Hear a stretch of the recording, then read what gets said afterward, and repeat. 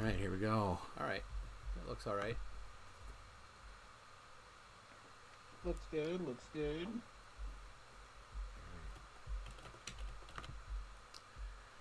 Welcome, everybody. Looks like we're going. Had some technical issues with the speed of the upload, but I think we're going good now. So if there's issues with video or audio, let me know in the live stream in the chat. And I've got LemonBird here. Let me pull him in. And LemonBird, hello. Hey, how you doing? Good.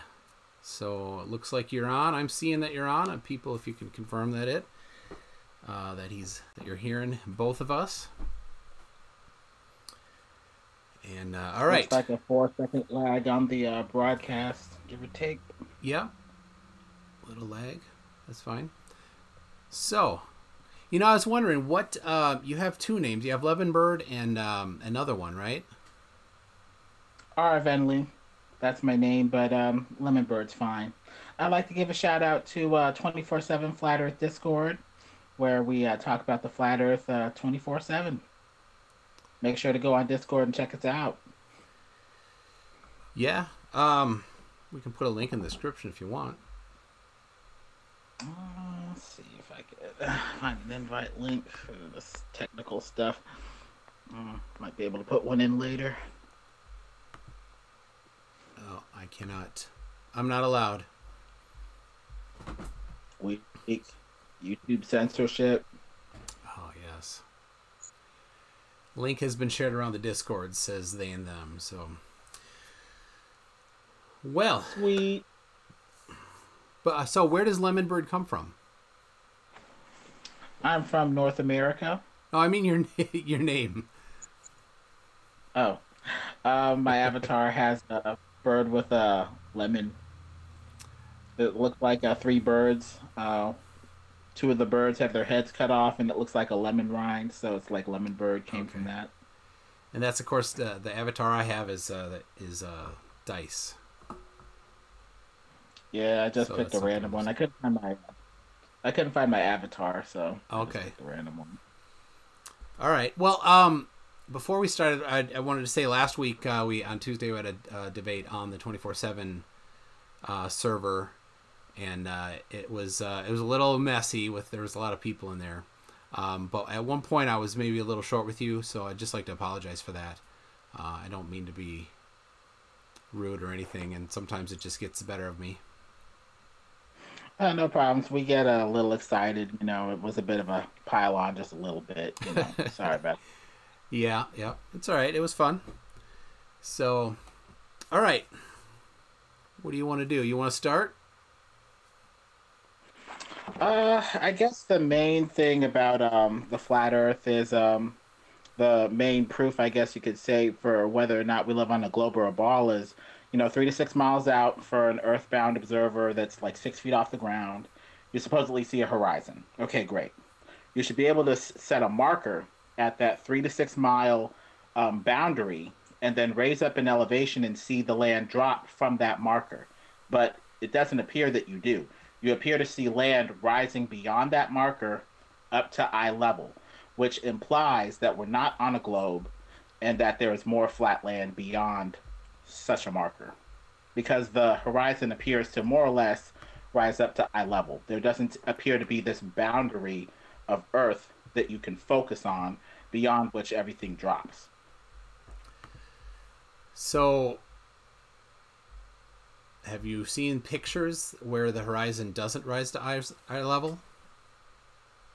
I have in high altitude photos, like 10,000 feet, but that could be explained away with atmospherics.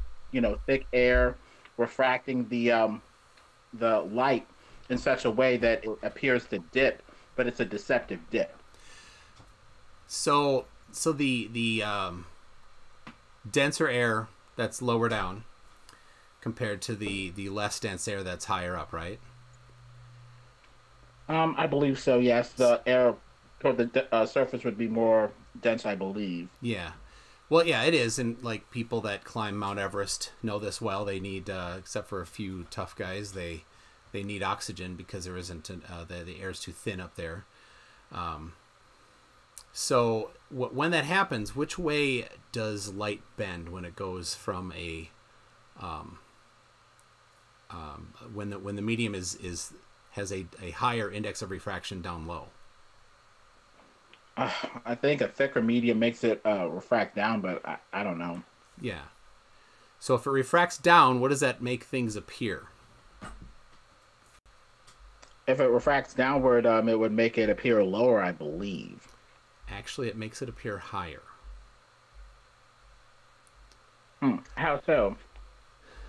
Well, I can show you with a picture here.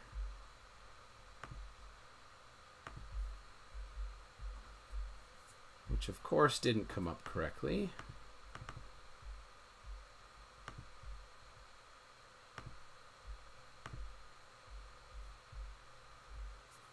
Oh my goodness, come on. I have something on the screen I'm looking at. It doesn't go.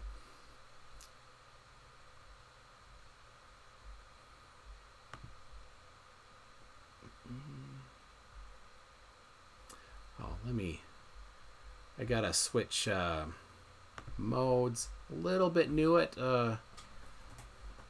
OBS. You ever used OBS? Operation Broadcast System? Something? Open Broadcast System, yeah. Close. There we go.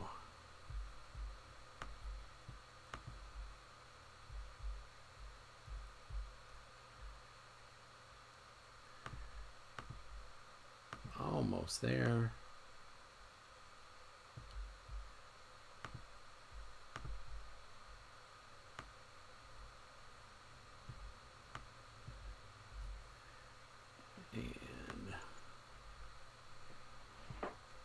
I noticed BM Furball was talking about a theodolite showing the horizon going down. Keep in mind that most lenses have some sort of distorting effect by dint of them being concave shaped.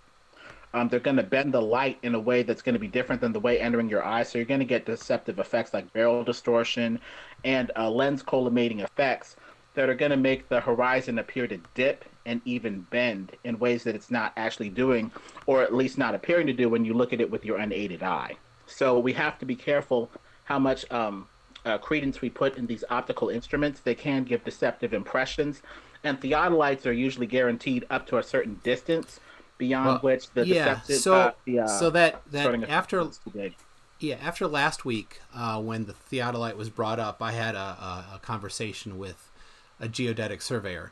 So let's get into that in a minute here. But for now, here I have this Batman here who is looking at a building, and the downward refraction. What it does is when the light bends, it's the angle that the light enters your eye or the camera or the lens that makes it that gives it its apparent location. So you can see there in this image here that blue line is the line that the light would take to get from the top of that building to Batman's eyes. And because of the angle that it enters his eyes, that the building will appear higher. And that's a pretty common, pretty basic refraction. Of course, there's when it's hot, especially, there's a lot of different effects that happen. So things are best viewed when the refractive effects are less, because it's more predictable and less chaotic. So in general, which is how our atmosphere works in general, downward refraction causes things to go to appear higher. So are you seeing the live stream on YouTube? Yes. Oh, okay, good. I didn't want to have said all that and then you're not even able to see it. So does that make sense? It would make sense for cold air, but there's a lot of stuff going on with these atmospherics. As you see greater distances, you're also going to see in a greater air column that's thicker in the forward direction. And so, warm or cold, that's probably going to do something to the atmosphere, to the horizon line.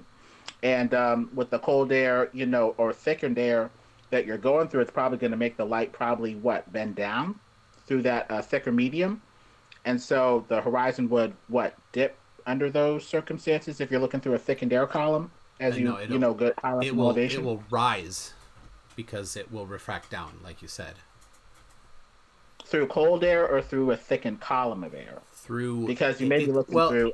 the important part is that the index of refraction is changing. If the index of refraction does not change, then it doesn't refract.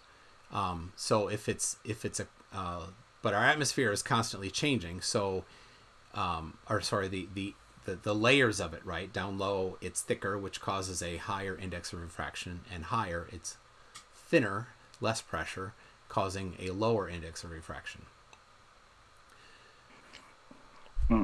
I'd have to look into it more myself, but looking through a thickened air column, as you get higher up, you would, look through, I guess, a thicker lens that could potentially, make the air refract differently. You're saying that a thickened air column makes stuff refract upward?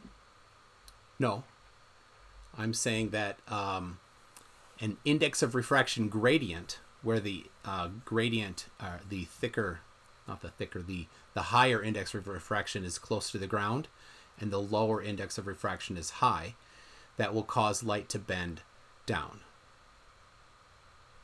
So if you're higher up, you're looking through a lower index of refraction at a higher elevation? That's where you're at, but because where the light originated, it was a higher index of refraction. It doesn't matter whether the light is going up or down through the medium. It's the direction of the index of refraction. It always bends towards the higher index of refraction. In that case, I guess it depends on where you believe the light is coming from. Do you believe the light is coming from down below on the Earth?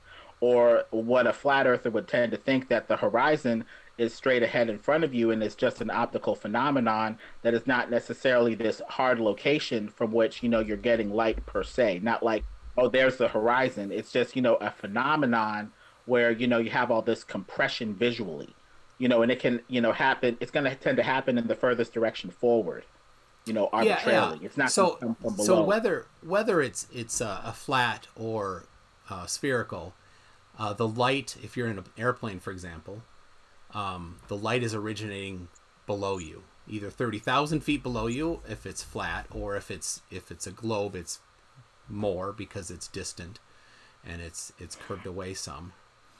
But either Because way, if it's coming from the highest index of refraction near the ground towards you at the lower index of refraction, so it's going to bend downwards, causing things to appear higher. Because if the light is coming from the Earth, like you say, well then yes, those refraction effects from down below would need to be factored. But if the horizon is what we're talking about, and we're talking about the light coming from a forward direction, infinitely forward, and just being a compression zone where you're losing information optically, you would only be concerned with that particular layer up high that is giving you quote unquote a horizon. Yeah. A horizon, an apparent horizon, but not one from below. It would just be infinitely forward. Sure. So then, what explains, if the Earth is flat? What explains that that it appears lower when you're in an airplane? Your own explanation of a lower incidence of refraction being higher up, which would make stuff appear lower, would it not? Applying your own explanation to the logic. No. When it's coming from, when you have a stacked index of refraction layering like that, it's always going to bend down, which has it's non-intuitive, but when it bends down, it appears higher. So you're saying that the light will bend perfectly up into your eye from below through all those refractive layers? Well, never perfectly. There's too many things going on for it to be perfect. Right? There's always things going on, but no matter what, because there can be layers where you have an inverted refraction index, right? Where instead of going from low to high, it goes high to low for a bit. But there's just thin layers of that, because eventually it's going to exit that area and go to thinner atmosphere, right? It's heat and humidity that causes differences primarily in the index of refraction of air. Yeah, and refraction is a thing, and refraction does indeed occur, but what it appears to be is that the horizon is just an arbitrary optical phenomena in the forward direction. And so, if that's the case, I think you would tend to take the refraction in that layer in the forward direction, but I don't know. I'd have to study up on it more. Well, I'd encourage you to, because this is if you look at the old sailing books, they even talk about it and they give corrections for it to when looking at things lower in the atmosphere to adjust for it, because things appear higher, so that you need to adjust down depending on the apparent elevation. So especially below 10 degrees, these charts, and I can give you links to these charts if you want. Yes, yeah. Yeah. Let me grab one here. I'll pop it in the chat too.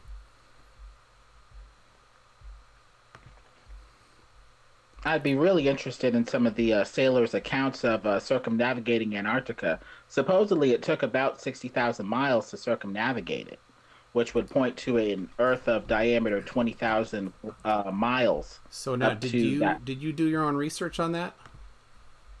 No, I've just heard okay. different. So once you do your own research, you'll see that the entire trip from England all the way back to England was 60,000 miles. Interesting. Because a 60,000-mile Antarctica would accord with the flat model, which is land expanding ever outward from the northern center, like a bike wheel or a bike spoke, with the North Pole in the center of the wheel, and Antarctica being like the rubber rim on the outer rim. Yep. And do you like that map? Is that your preferred? We'd have to argue about the exact sizes and/or placement of the continents. Even the heliocentric globe map appears to have deceptive continent sizes. You look at Greenland, and they make it about the size of North America when it's a really small plot of land. Well, yeah, that's well known. That the Mercator projection modifies that quite a bit. Yeah, and the thing about the Mercator projection is Antarctica is on the bottom of the map, and it doesn't look like a freestanding continent at all. It just goes through the whole bottom section of it like it's a ring. And yeah. So the Mercator projection appears to be a little skewed. Yeah, but on this one looks different, right? We have the right sizes when we look at it here in Greenland. I don't know if that's the Mercator projection appears to have taken the bike's wheel spoke shape of the map with the North Pole at the center and flatten it out in a square grid. And so the pie-shaped slices that you'd have coming from the center, they become square grids, and you're going to get a deformation, especially as you get away from the poles. When you try to take a bike wheel graph, and instead of making it a pie, you try to make it a square grid.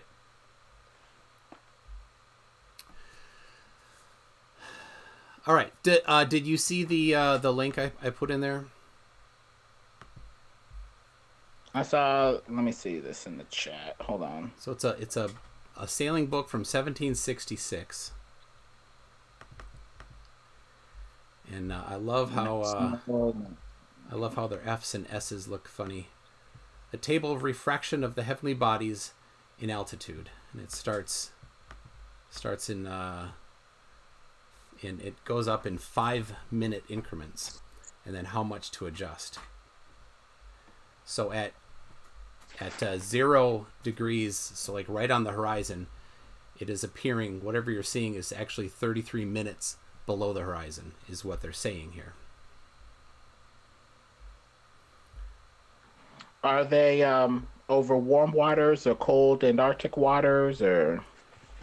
This isn't specifying, but there's a lot to these books, and if you read the stuff on there, there's instructions on how to take and best time to take it. But of course, this is just a supplement to the education that a sailor or navigator would have had to have during either schooling or as a apprentice navigator underneath somebody else.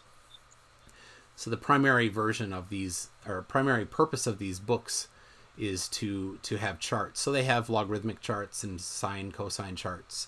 In this particular one, this one is a supplement to the annual one that people had to get every year, that has different positions of the stars, and like, for example, has every month of the year has a chart of where the Jupiter's moons are, that they could use that to identify where they are. Interesting. That would help you identify when you are, because timekeeping was a challenge, and until accurate timekeeping, they couldn't figure out what longitude you were at as easily. Yeah, it seems like the sun goes a little faster toward different times of the year, which kind of lends credence to the flat Earth theory that the sun spins a little slower toward the North Pole and circles over the flat plane a little faster toward, winter for the Northern Pole, but summer for the Southern Pole, for the Southern Hemisphere. Where have you seen that the sun travels a different speed at different times of the year? It's implied by people saying that they're having problems keeping time with the sun, like it's running a little faster than they'd reckon. It's throwing off their clocks and stuff. And there was a YouTuber who recorded how fast it took the moon to cross a frame of video. And in the north, it took like 4 minutes, but in the south, it took like 5 minutes to cross, or rather vice versa. 5 minutes in the north, 4 minutes in the south. It basically crossed the same frame of video faster in the south than it did in the north, which would point, by extension, to the sun doing the same thing also. So, and that would explain how it can keep the same 24 hours by going faster as it circles a greater distance in the southern hemisphere. So, have to look into that. That'd be interesting to see, because we know it's predicted on the globe that it's going to take a different amount of time, because it has farther to go on different days, and but yeah, do you have that? That would be an interesting video to look at, or if you don't have it, then maybe you can get back to me on it. Well, yeah, I'll have to get back to you. It's Okay. in the YouTube somewhere. So, we talked about theodolites last week, and as I said, I spoke with, I got to pull up the webpage here. I spoke with a geodetic surveyor who's an expert who lives his life, his career behind a theodolite, and needs to do all of the work to have it be accurate, and correcting for these for collimation is something that they know how to do, and it's something that they are to do regularly with their theodolite, and then if it has issues, they send it in for repair. But there are techniques to correct for collimation by simply doing the measurement with the lens flipped the other direction and doing it again, and then you're going to get an error or a discrepancy, and you just take the average of those two. Interesting. So, all right, I have here the article I wrote on theodolites. So I asked him, because I'd seen people talk before, including last week. I think it was Mitty who said it. I could be wrong, and I see he's in the chat, so maybe he could help you on this. I've never seen anybody actually substantiate the claim that theodolites are only rated for a certain distance. I asked the main surveyor, that's his YouTube channel, Maine, M-A-I-N-E, about that. He said, well, there is a distance that is on some that have a laser distance finder, which isn't part of the theodolite. It's just an added on feature. And that's specifically, he gave me some information, like he has his Leica Viva TS16 theodolite that has a specific distance. It's not a rating. It's a just a statement that they don't. Let's see. The range of the long range measurements for these models says greater than 33,000 feet, which and then they have these different range. Stringer News one is it's a total station. Range C, overcast, no haze, visibility at 40 kilometers, no heat shimmer. So that's more of the same. We don't want these heat and unusual atmospheric effects that makes it difficult for these things to work. Well, it's good that these surveyors can correct for it, but the main thing are these people that are trying to prove heliocentrism with a vested interest in, the theory and the atheism that it engenders, going to correct for that factor? Are they just going to pass off, kind of like a Soundly-esque, distorted, curved-looking thing? So are you sure that Soundly's an atheist?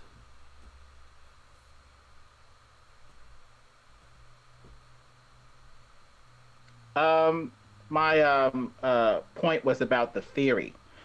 Christians can be deceived as well and push atheistic theories. And I argue that this results in a split of the mind, a psychological tug of war, trying to, profess, faith and keep the faith with these atheistic theories that are trying to, steal your heart away from the creator. So I'm talking about the theory, not necessarily the people. Okay. Because he's not an atheist.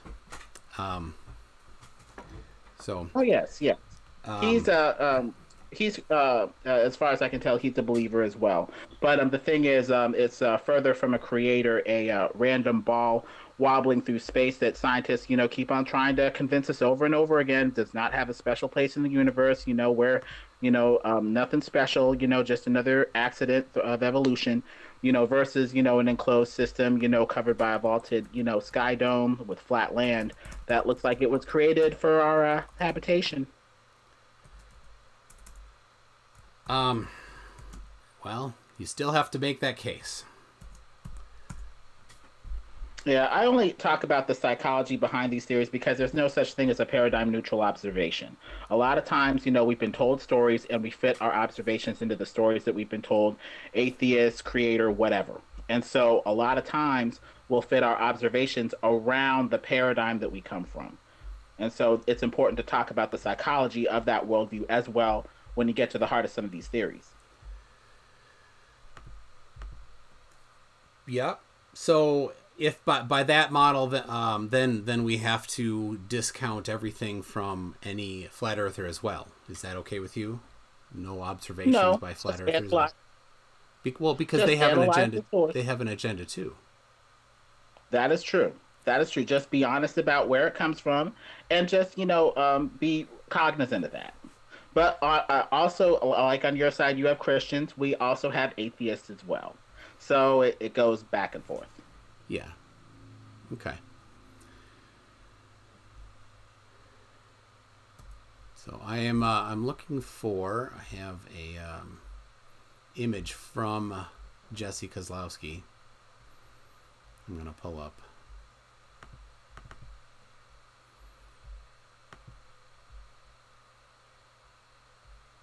Oh, I'll do this one here. I have already.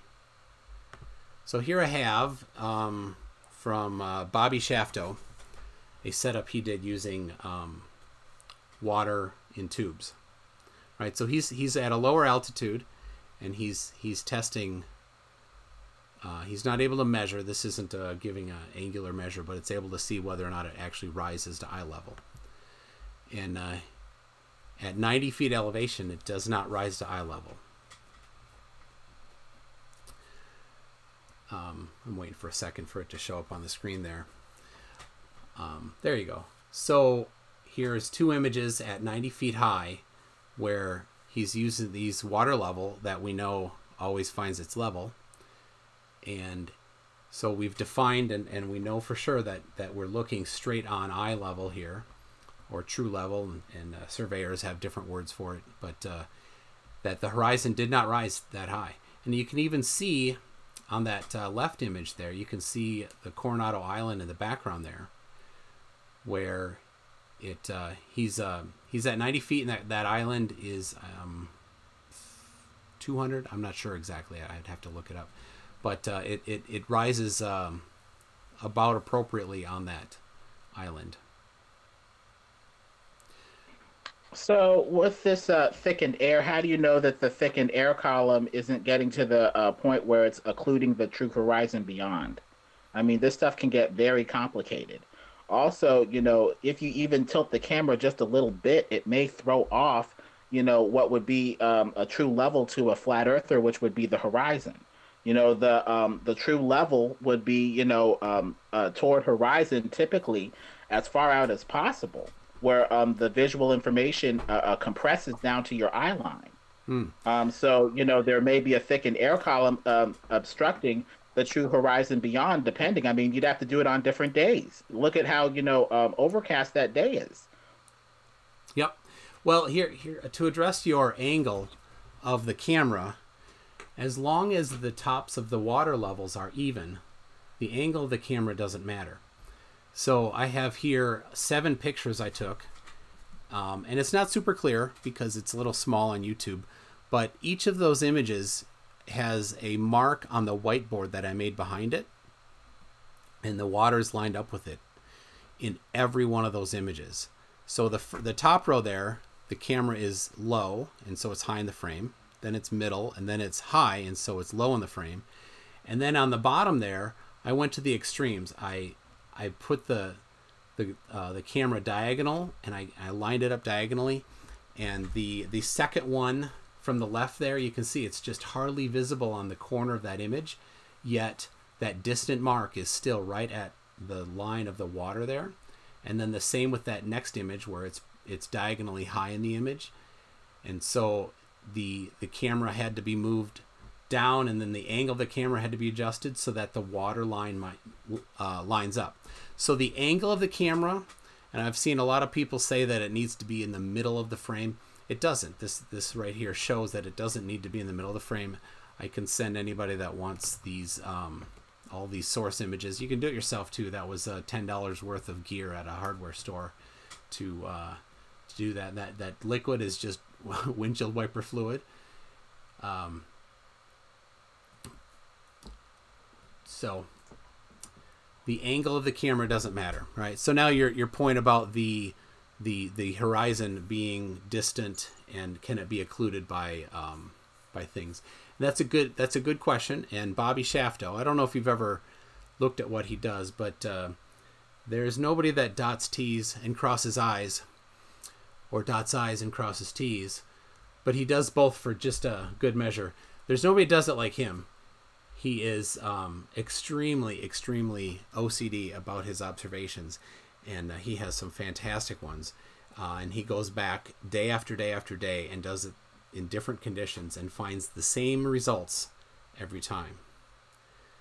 So let me add in, while we're at it here, here's a view from 360 feet. It's coming up. And the same thing. It's a close location. You can see the Coronado Island in the background again. There it is. It came up. There's two Coronado Islands. There's a third one that's a little smaller, harder to see. The Coronado Islands are part of Mexico, off the coast near San Diego. So, hold on. Somebody needs a wrench. Oh, no problem. In America, we call it a wrench. You remember that racist hoo-ha-ha that was over the monkey wrench supposedly being, like a calling black people monkeys or something? I heard it wasn't even like about black people, because they said the guy who made the monkey wrench was black, so they made it a monkey wrench to make fun of him. But monkey was a term for like anything that's adjustable, like a monkey ladder and stuff. Anything that you could adjust was called like a monkey blah blah blah. And so it's like an adjustable wrench, like a monkey wrench. It's crazy. Well, that's cool. Yeah, I've seen people make some bit too much assumptions on things. So somebody's wondering about who did these pictures here. It's Bobby Shafto. I put a link to his channel there in the chat. I know him. He was on the tfes.org server with me, and he's a nice guy on there. He are going at it with flat earthers and being nice at the same time. So it's for me, that's a model I want to have. So I appreciate what Bobby does. So all right, the horizon dip, and then so to finish out the horizon doesn't rise to eye level. Is the table again from that same book from 1766, showing the different that they put in actually in the book, that at different hold on, 0132 says, MCToon, if I defeat one of your mods in unarmed combat, can I get their spanner?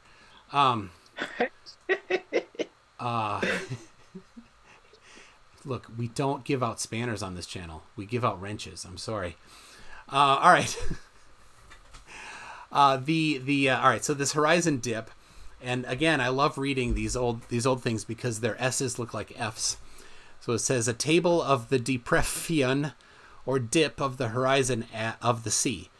That's that text there in the middle, and over on the right, you can see there it has from 1 foot up, there is a 0-minute 57-second dip of the horizon from 1 foot up. And at 100 feet up, there's a 9-minute 33-second dip of the horizon. Now, if you use the Al-Burundi math to calculate that, you wind up with a number that matches very closely to the 7.6R for the Earth, which of course includes standard refraction. So go ahead, that's a little homework for people if you want to try that out. So the claim that the horizon rises to eye level, I've never actually seen substantiated once. Every single time it's been measured, every time, it's never risen to eye level at any appreciable altitude. I've seen people on planes point a camera out the window and say, look, it's at eye level, but never with a measurement. And we know that with just our bare eyes, we can't measure a few degrees very well. Well, you're never going to get that because, as Southern Protestant said in his Flat Earth Proofs, he cited Euler's definition of a point, and a point from which you get a line is that which has no parts. There's nothing in reality that doesn't have a part. Therefore, a line does not exist. And therefore, the thing being used to define a line, a bunch of points that it goes through, does not exist either. Therefore, there's no such thing as a horizon line, qua a horizon line that you can focus on. It's just a tendency. When you're looking at the horizon, where does the horizon tend to be? It tends to be at eye level, because that's where the light angles, are being refocused on in your eye. And as they get further and further away, they are refocused on the back of your eye, on the back of your retina. But the thing is, the lines are getting so close to a point where angular resolution is reached, and you're just losing information at the horizon line. The rays that are coming to your eye are so far away, they're basically merging into one and reaching angular resolution. So it's a place that is like a place where things tend to converge. It's not an actual hard place that you can focus on. And you can focus on it in different ways. If you focus on it a little up, you're probably going to get some distortion effects. If you focus on it a little downward, you're probably going to get some distortion effects, because a line doesn't even really exist. Because there is no such thing as a point. There's no such thing as that which has no parts for a point. And therefore, there is no such thing as a line. It's a theoretical abstraction, but in general, this stuff rises to eye level because that's where the visual information will compress. Now, this will get complicated with weather, with refraction, with atmospheric extinction, with that huge column of misty, hazy air in that picture. But in general, the tendency still stands. Artists swear by it. They make horizon lines in their pictures to give realistic perspective that appears to be at the eye level of the observer. And other effects like that too. This thing is like, it's in our DNA. We tend to trust that the horizon line is at our eye line, that stuff above our eye line will converge down toward our eye line, and stuff below our eye line will converge upward. It's just part of us. We don't see a hard horizon of Earth curvature. All right, so no disagreement that the theoretical line and point definition from mathematics doesn't actually exist in reality, but of course we use line in common parlance to mean things that we see, right? Um, and you still claimed that the horizon rises to eye level, yet it never does. Yes, barring atmospherics, thick misty air, Do weird you have temperature, one shimmer, example? stuff like that. Do you have one example I because of it's not a measure? place. It's just a place where visual information compresses. How do you measure an abstract point in space that is not an actual location? With a theodolite, that's one way. With a theodolite that is going to collimate the light and give you deceptive effects that magnify with greater distance and greater elevation, giving you stuff like deceptive elevation drops and even deceptive barrel distorting effects. But we've already established that collimation can be fixed by normal normal things that surveyors do by measuring twice. You flip it, you do it the other way, and you take the average. Okay, Number two, that's good. Do you think the flat earthers, I mean the globe earthers, with an agenda and an axe to grind against atheism and pro science fanboys who love NASA and stuff like that, you think they're going to do that? sure. I think that for their job, they need to have an accurate theodolite, or all of the work that they do is going to be wrong. So if they're not doing their job right, they're going to know pretty quickly, because when they turn their stuff in for their clients, they're going to have wrong answers, and then pretty soon they're going to not be employed anymore. So they know how to use their own instruments. So I don't question their ability to use the instrument that is their livelihood. But what Right? about the? All right. Well, I mean, you could be right, but I'm just saying that there are distortion effects that can be made with these light instruments, light focusing instruments, by dint of the concave shape of the lens. It's a bent lens. It's not going to give you light that isn't refocused and partially distorted, But depending on the way but I that it's already focusing. covered Look at the GoPro that camera. but yeah, it's not a GoPro. Don't compare a theodolite, a many $1,000 instrument, to a GoPro camera that has a plastic lens. It's a completely different It, thing. So it's still the the same lens principle. the lens in there is designed and carefully calibrated so that they know the exact amount that it's off. And even when it's off, they know how to fix how much it's off by measuring from the opposite side. But no instrument is perfect. Even the best telescopic instruments have a slight distortion effect by dint of their shape. That, These that instruments are not perfect, and it will magnify with great distance and elevation, just like with the theodolite. All right. So I love this. You're saying that no instrument measures perfectly. Did you hear that meme, Warvet? Just so you know, no instrument measures perfectly. And you're right. You're right. It's only as good as it's claimed to be. So, for example, the theodolite that the main surveyor uses, the Leica Viva TS16, is accurate to 1 arc minute. Just a second here. So he can measure to 1 arc minute accuracy, and with how collimation errors can be corrected, he can measure accurately to within 1 arc minute. Now, they don't just take one measurement when they do things. They take multiple, and then they take a statistical averaging from it, so that you have 3, 5, 7, or more data points to use to average in to get your average point. If the standard deviation is too wide, then they know there's a problem, and they'll take more measurements.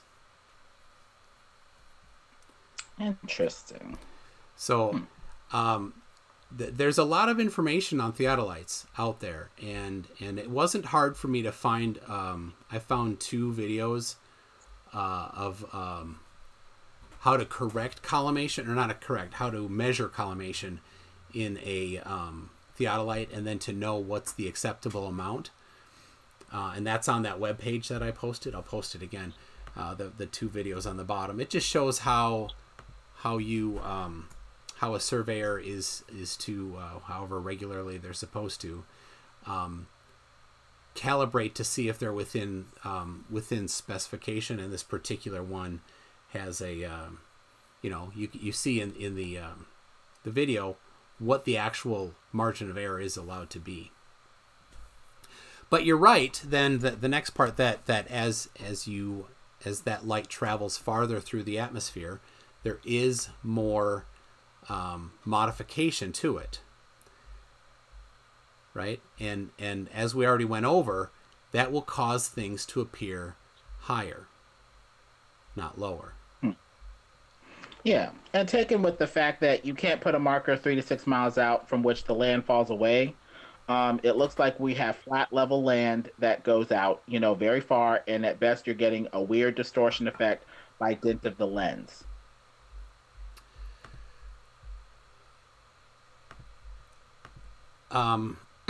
Yeah, I don't see that, you see. Let me see if I have. No, I don't.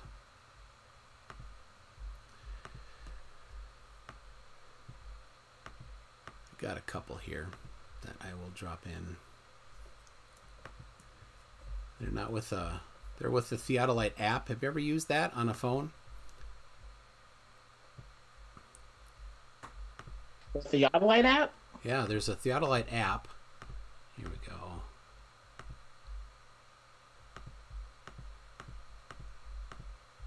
There we go. So you calibrate the Theodolite app when you're near the sea, ideally, or at a low level, and then so it's coming up now. Not that one. The next one. This is from Brainy Beaver. Here we go. So you see, this is where you calibrate it, and then the next one here, he was on a plane, and he and I appreciate Brainy Beaver. It's not a free app. What is it, $5? I did the same thing, and then I didn't look on how to use it before I got on the plane, and I totally didn't use it right. I ain't paying for nothing. So. It was like $5. Brainy, was that right? Or no, is that not Brainy? It's BM Furball. Hey, that's from me, not the Beaver. Yes, I'm sorry. You have a B in the name. How can you keep it straight? But yeah, you're not French, so BM Furball, thank you. So anyway, so here's another image of from the plane where it's not rising to eye level. I wish I have one from Jesse Kozlowski that I'm not. Oh, there it is. There it is. Ah, that's a good one. So, do you know who Jesse Kozlowski is?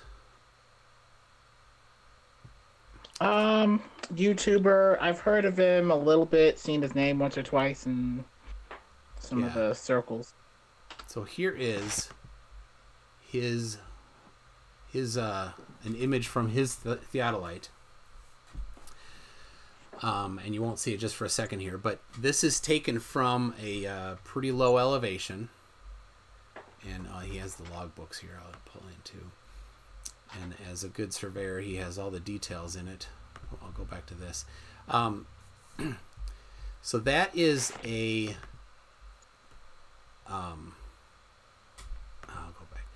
It's a lighthouse at distance, and you can, and the theodolite has been leveled. It has internal mechanism to level it, so it's looking straight out. So that crosshair there, that horizontal crosshair, is eye level or true level. And then here's his logbook. I don't understand this. He didn't go over it, but this one here has a little more detail. I don't think he didn't give any numbers in there, but you can see. He's talking about the horizontal tangent plane is what, when they don't say eye level, they say horizontal tangent plane. Horizon, horizontal, tends to rise to eye level. I mean, it just looks like it's the point where, there's optical compression at the eye line, But where you it, keep hold on. You keep saying it rises to eye level, and I've shown you over and over again, nothing rises to eye level. It never does, even at low elevation of this particular one here. It doesn't rise to eye but you level. showed me a hazy you showed me a hazy picture that's probably suffering from misty thick air. Show me that same picture during a sunny day without that much thick air. But you I don't. mean, it varies A from day to sunny day, but day. it tends to rise to eye level. You you can't say that until you show me one image that has it rising to eye level, one time measured to eye But level. but this is what drives flat earthers insane. I You show know. this hazy picture like this is supposed to be definitive proof. I mean, come on, show it during a sunny day. Okay, go ahead. Show it during a sunny day. I've never seen it measured by a flat earther rising to eye level once. Never once. Do you Well, have I guess we're images going of it rising to eye level measured? this is something that's so axiomatic. It's like people just take this for a given. When do you not have the horizon rise to eye level In this without some image, sort of distinct in this image lens, we're looking at right now. thickened atmosphere, or something like that? But you showed me a hazy day. Show me during a bunch of different days. I hate to move the goalpost on you, but this goalpost needs to be moved. You show me a hazy day, I'm gonna have to call BS. All right. Just a second.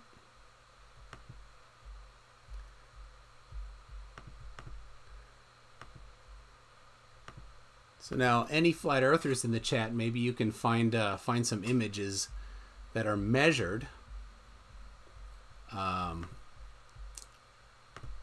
it rising to eye level at altitude, not just pointing it out the window of your camera and saying, "Oh, it looks there." Measured. So, Alrighty. Also show the globe land that's curved, falling away from a marker placed 3 to 6 miles out, as the horizon is when you're 6 feet off the ground. That would be awesome. oh, you're looking at one right now.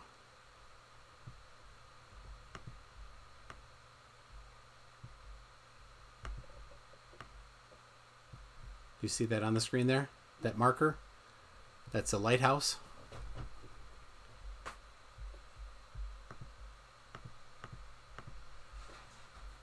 Hold on, let me refresh.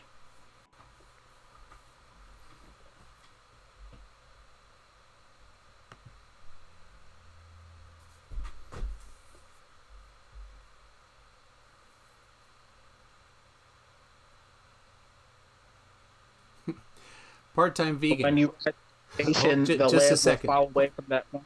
Oh, Yeah, sorry. hold on. Oh, the part-time vegan says, looks eye level to me. The water line is about midway in the frame. We've already established that mid-frame doesn't mean anything. You maybe missed that part of it.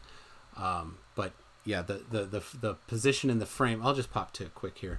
The position of the frame doesn't matter. And here it is right here. There are 7 images where I had the water leveled, and in the distance I had the same mark lined up top of the water. I never touched that water level. I never touched the mark on the board there. I just moved the camera around. You're free to try that yourself. It's pretty cheap stuff to try. How do you know 0? It's a good question. He's using a theodolite, which is a very expensive piece of machinery that has one job: to measure angles, and it must be leveled. It must point straight. If it doesn't, they're not going to be able to do their job, and they're going to have bad results, and then they'll have no customers and they'll get fired. Well, I mean, it's pointing straight. I mean, with the thickened air column, yet again, it's another picture with a thickened air column. Could it be, leveling, to, straight, but not necessarily leveling to the horizon, maybe parallel to the horizon, or rather parallel to the horizon line that you'd get during perfect conditions? I mean, you can still get level without necessarily pointing to the horizon. I mean, you just have it parallel to the infinite horizon line out beyond. And a flat earther would tend to tell you that stuff converges down toward eye line, so the true horizon would probably be closer to that water line unless there's a thick column of air obstructing the truer horizon beyond. But you seem to see stuff converging toward the water line and setting behind that line. So that would probably be the true horizon. You could point, a theodolite up higher than that and still go parallel, but it wouldn't be the horizon line. And yet again, I say that there's no such thing as a point, therefore no such thing as a line. So you can focus on this arbitrary horizon line in many different ways. You could point to the top of this line. I mean, if you zoom in on a line, it's going to take on some thickness. So you could point to the top of that line, you could point to the middle of that line, or the bottom of that line, and probably get some different results depending on, how far you zoom in. All right. That's why there's no such thing as a line, because a line will take on thickness if you zoom in on it the moment you draw it. There's no such thing as a point, and there's no such thing as a line. Yeah, I already agreed to that the theoretical mathematical point and line isn't something that exists in reality. It's something that we use in common parlance, right? So here is another image of a rather clear day, and you can see things behind it that look like clouds. It's not super clear. But you can, it's a little blurry on the stream. Sorry, it's my upload speed is a little chunky today. But you can see here, again, water level. And here's the setup here where he has a tube between these two tripods. And again, from 70 feet high, it doesn't rise to eye level. So once again, it doesn't rise to eye level. So anybody in the chat, maybe you have something. Maybe you can point a link to a measured eye level horizon thing. I've never seen it. Why isn't it level? It looks like it's slanted up slightly to the left. You have more space between the line and the water on the left and the right. Why? I don't know. I mean, stuff like that, it makes me very suspicious. So would that make the difference then? Do you think that would make it come to eye level? I mean, that's, enough to set off my, suspicion to be like, okay, maybe there's something, focusing going on here. Possibly it could be a true horizon line still, but, shouldn't it be matching the water?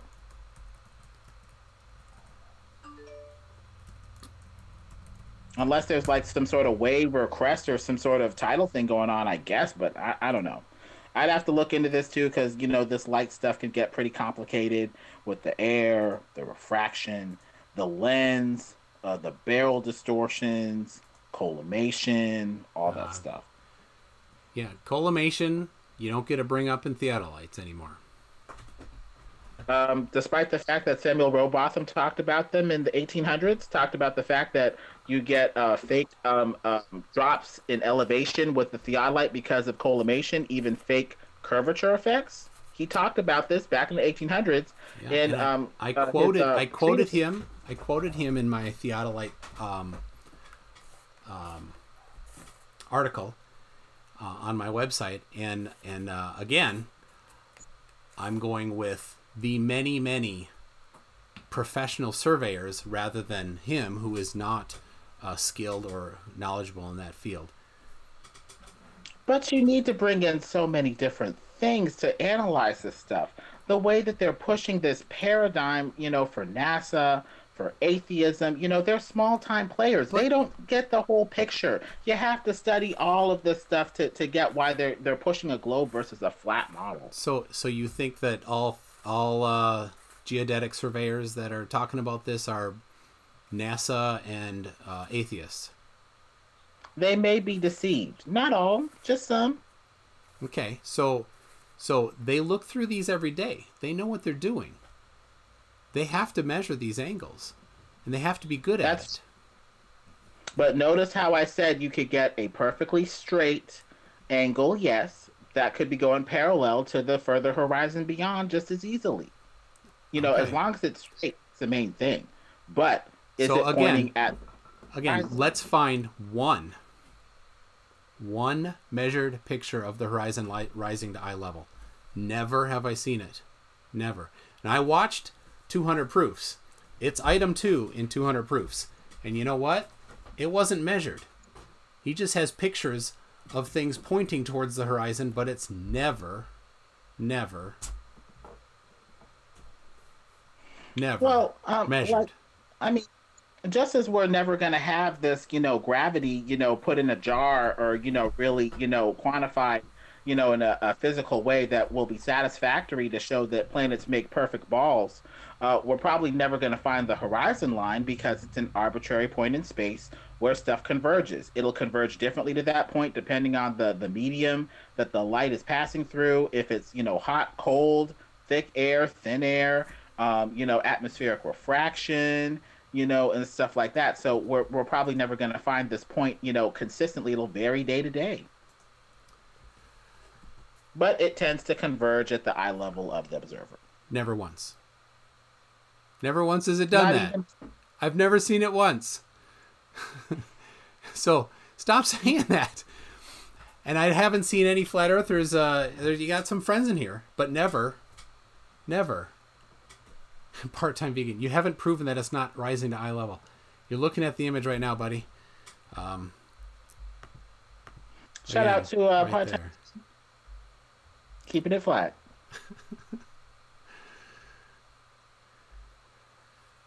So, all right. Well, there's some homework. Find one, just one, please. I mean, more would be good, but just one horizon rising to eye level measured, not just pointing the camera. I saw there's a video by is it Victoria BC Flat Earth something. It was her one and only video where she's in an airplane and she's pointing it from the middle of the cabin, right? So that it's way over there is where the window is. And she points her camera over there, and then she turns around and points it out the window over there. She's like, look, it's rising to eye level. And it's all over the place, and there's no measurement. It just, it's just somewhere in the window there. Well, I mean, infrared images show up to 1,000 miles of flat level land. No angling over a globe or anything. It looks, pretty I flat. do love Jay Tolan Media's stuff. He is a fantastic Earth shape asset.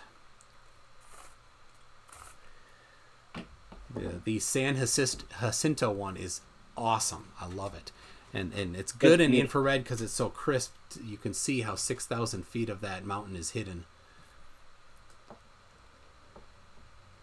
Well, flat earthers are basically saying you're getting stuff that's appearing to disappear over a curve, but it's not disappearing over a curve.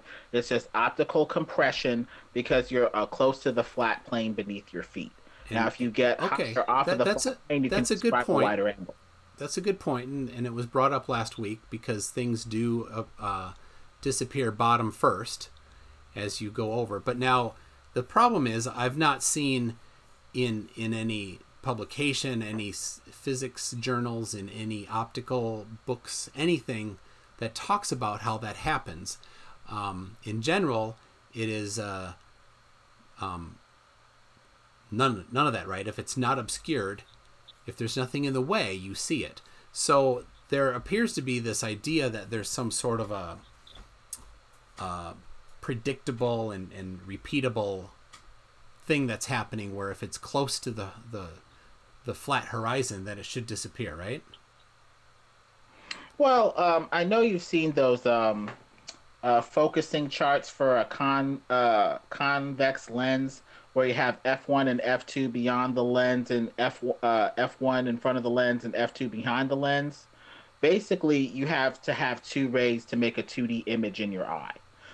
So as you get further and further away, these two rays that are coming from the object are going to get at a narrow angle.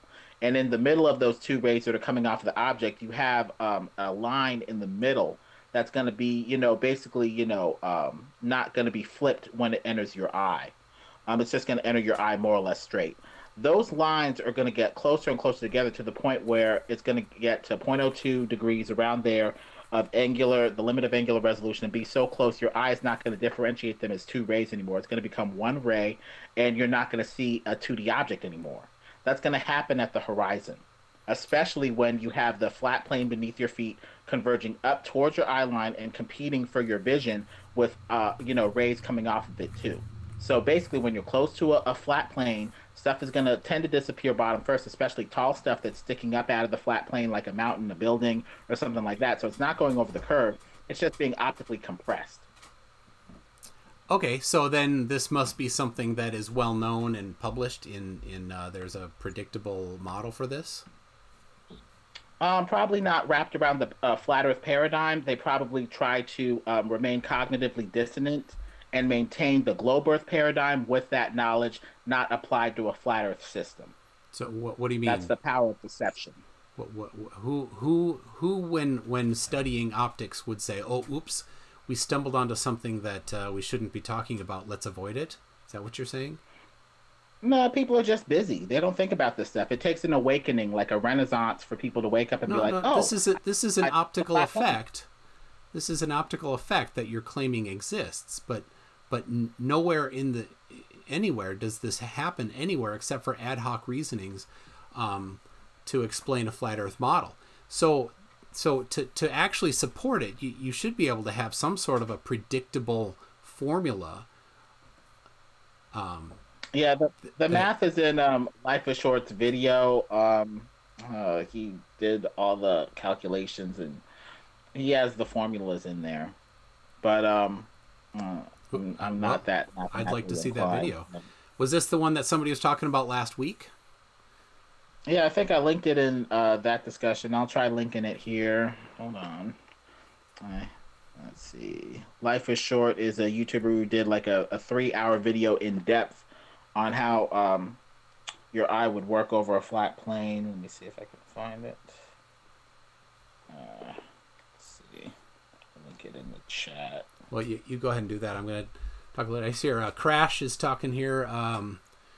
Tommy will be back up next week, and it's Game On. And Fish Guy wants to take Tommy down. I don't know. Tommy's Scandinavian. He doesn't take any crap. He's got a 0 for an O. Back off. Oh, no. Yeah, in Gronwald. I'm sure I said that wrong. I'm sorry. But I'm glad you're back, Crash. Is your router getting fixed?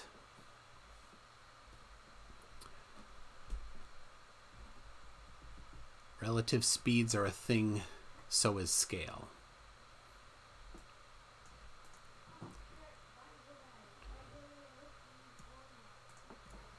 And then someone's 0132132 part-time vegan. Does this prove dirt rises above eye level? Nice picture of dirt. All right. Hey, Tau Ceti Alpha.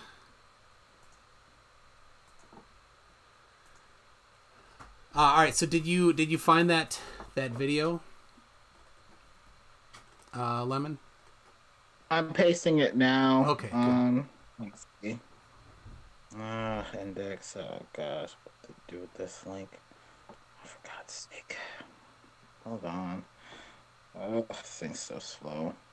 It's Angular Resolution in Our World by Life is Short. Life is one word. Okay. Life is short. So Lou Natik says Johnson theodolite, 400 feet max measuring distance, 5 arcsecond accuracy. So where is the 400 feet measuring distance document, please?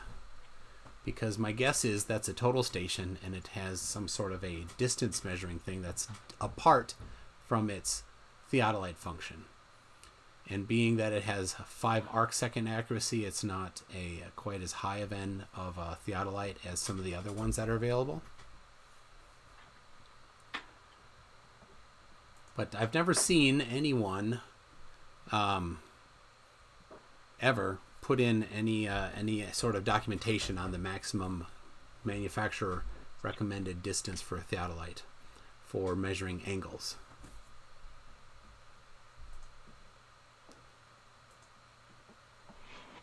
Yeah, but if this principle didn't work on your eye, you wouldn't be able to tell if stuff is above or below you accurately. stuff that's above your eye line would tend to converge down to your eye line, and stuff below it would tend to converge up, giving you an accurate gauge on your 3D world. If that wasn't the case, something below you could be above you and vice versa, with no real definitive way to tell. I don't know what that means. With that principle in place, you're going to get a horizon line converging at your eye level. That's just logical. Except never once has it. So, got it. Doesn't make sense. So, logically, you're saying that something that's below your eye line can appear to be above your eye line and vice versa over a flat plane. That's basically the logical implication of what you're saying. If stuff does not converge to your eye line, with stuff above your eye line converging down to your eye line, and stuff below your eye line elevation converging up towards your eye line like the train tracks. That's the implication of what you're saying. I'm just saying, never once have I seen a measured horizon rising to eye level. Fair enough. But if it's negated, like you may be implying, then something that's below your eye line in elevation will appear above your eye line, and vice versa. Due to refraction? It could happen with refractive effects, yes. But if there was no baseline where something above your eye line converges down, like the street lamps that are taller than you converging down towards your eye line, and something below your eye line converging up like the train tracks, well, then you'd have this weird, bizarro world where the train tracks could converge down towards your eye line despite being below you, and the street lamps could be below you but converge. Yeah, you're right. They don't do that.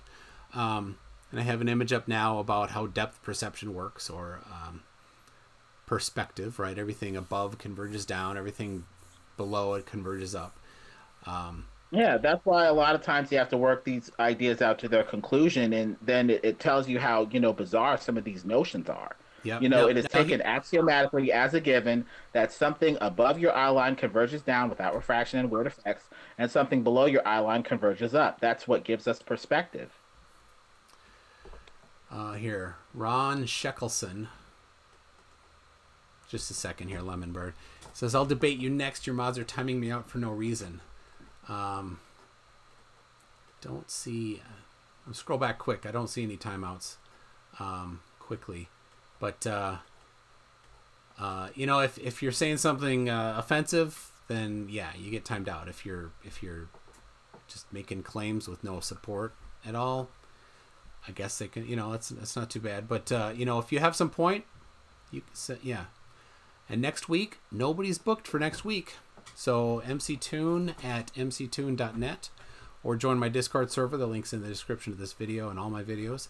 I'm just MCToon there. If you find me on Twitter, MCToon27. So there you go. You can find me pretty easily however you like. He has this. Oh, I that's fine. You have a screenshot. I believe you. I just didn't see it. So again, I'm talking to Ron Sheckelson. So was it you as Ron Sheckelson being timed out, or were you in as a different user? But all right, so get back to that. Send me an email, Ron. The thing here that we're looking at, this how depth perception works. These things can actually be calculated. It's not that difficult. I have a video where I derive the angular perspective formula. And here is the final slide from that one here, where we have the angle is 2 times the arctangent of g over 2 all over r, where g is the actual size of the thing that you're looking at and r is your distance to it.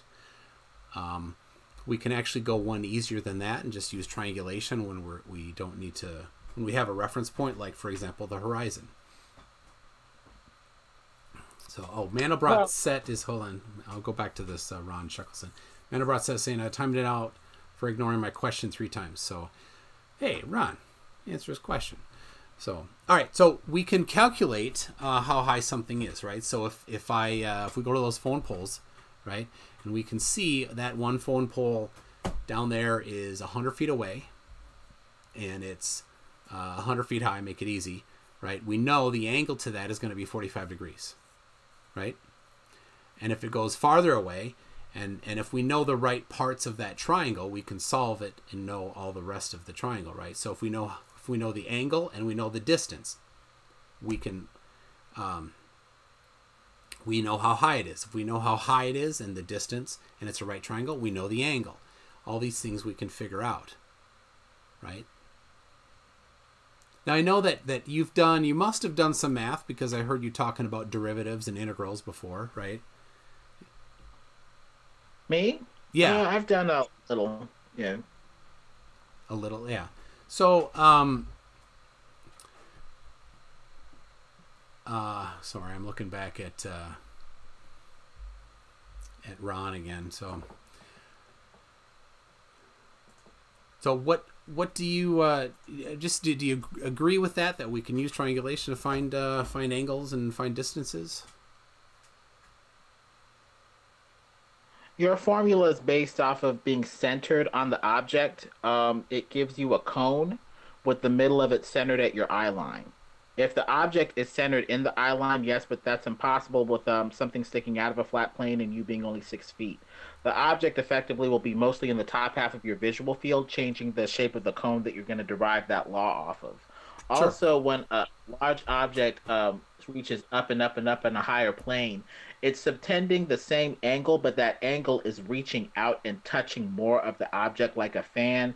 If you open up that fan toward the top of the object, it'll be the same angle, but that angle will cover more of that portion of the top portion of that object.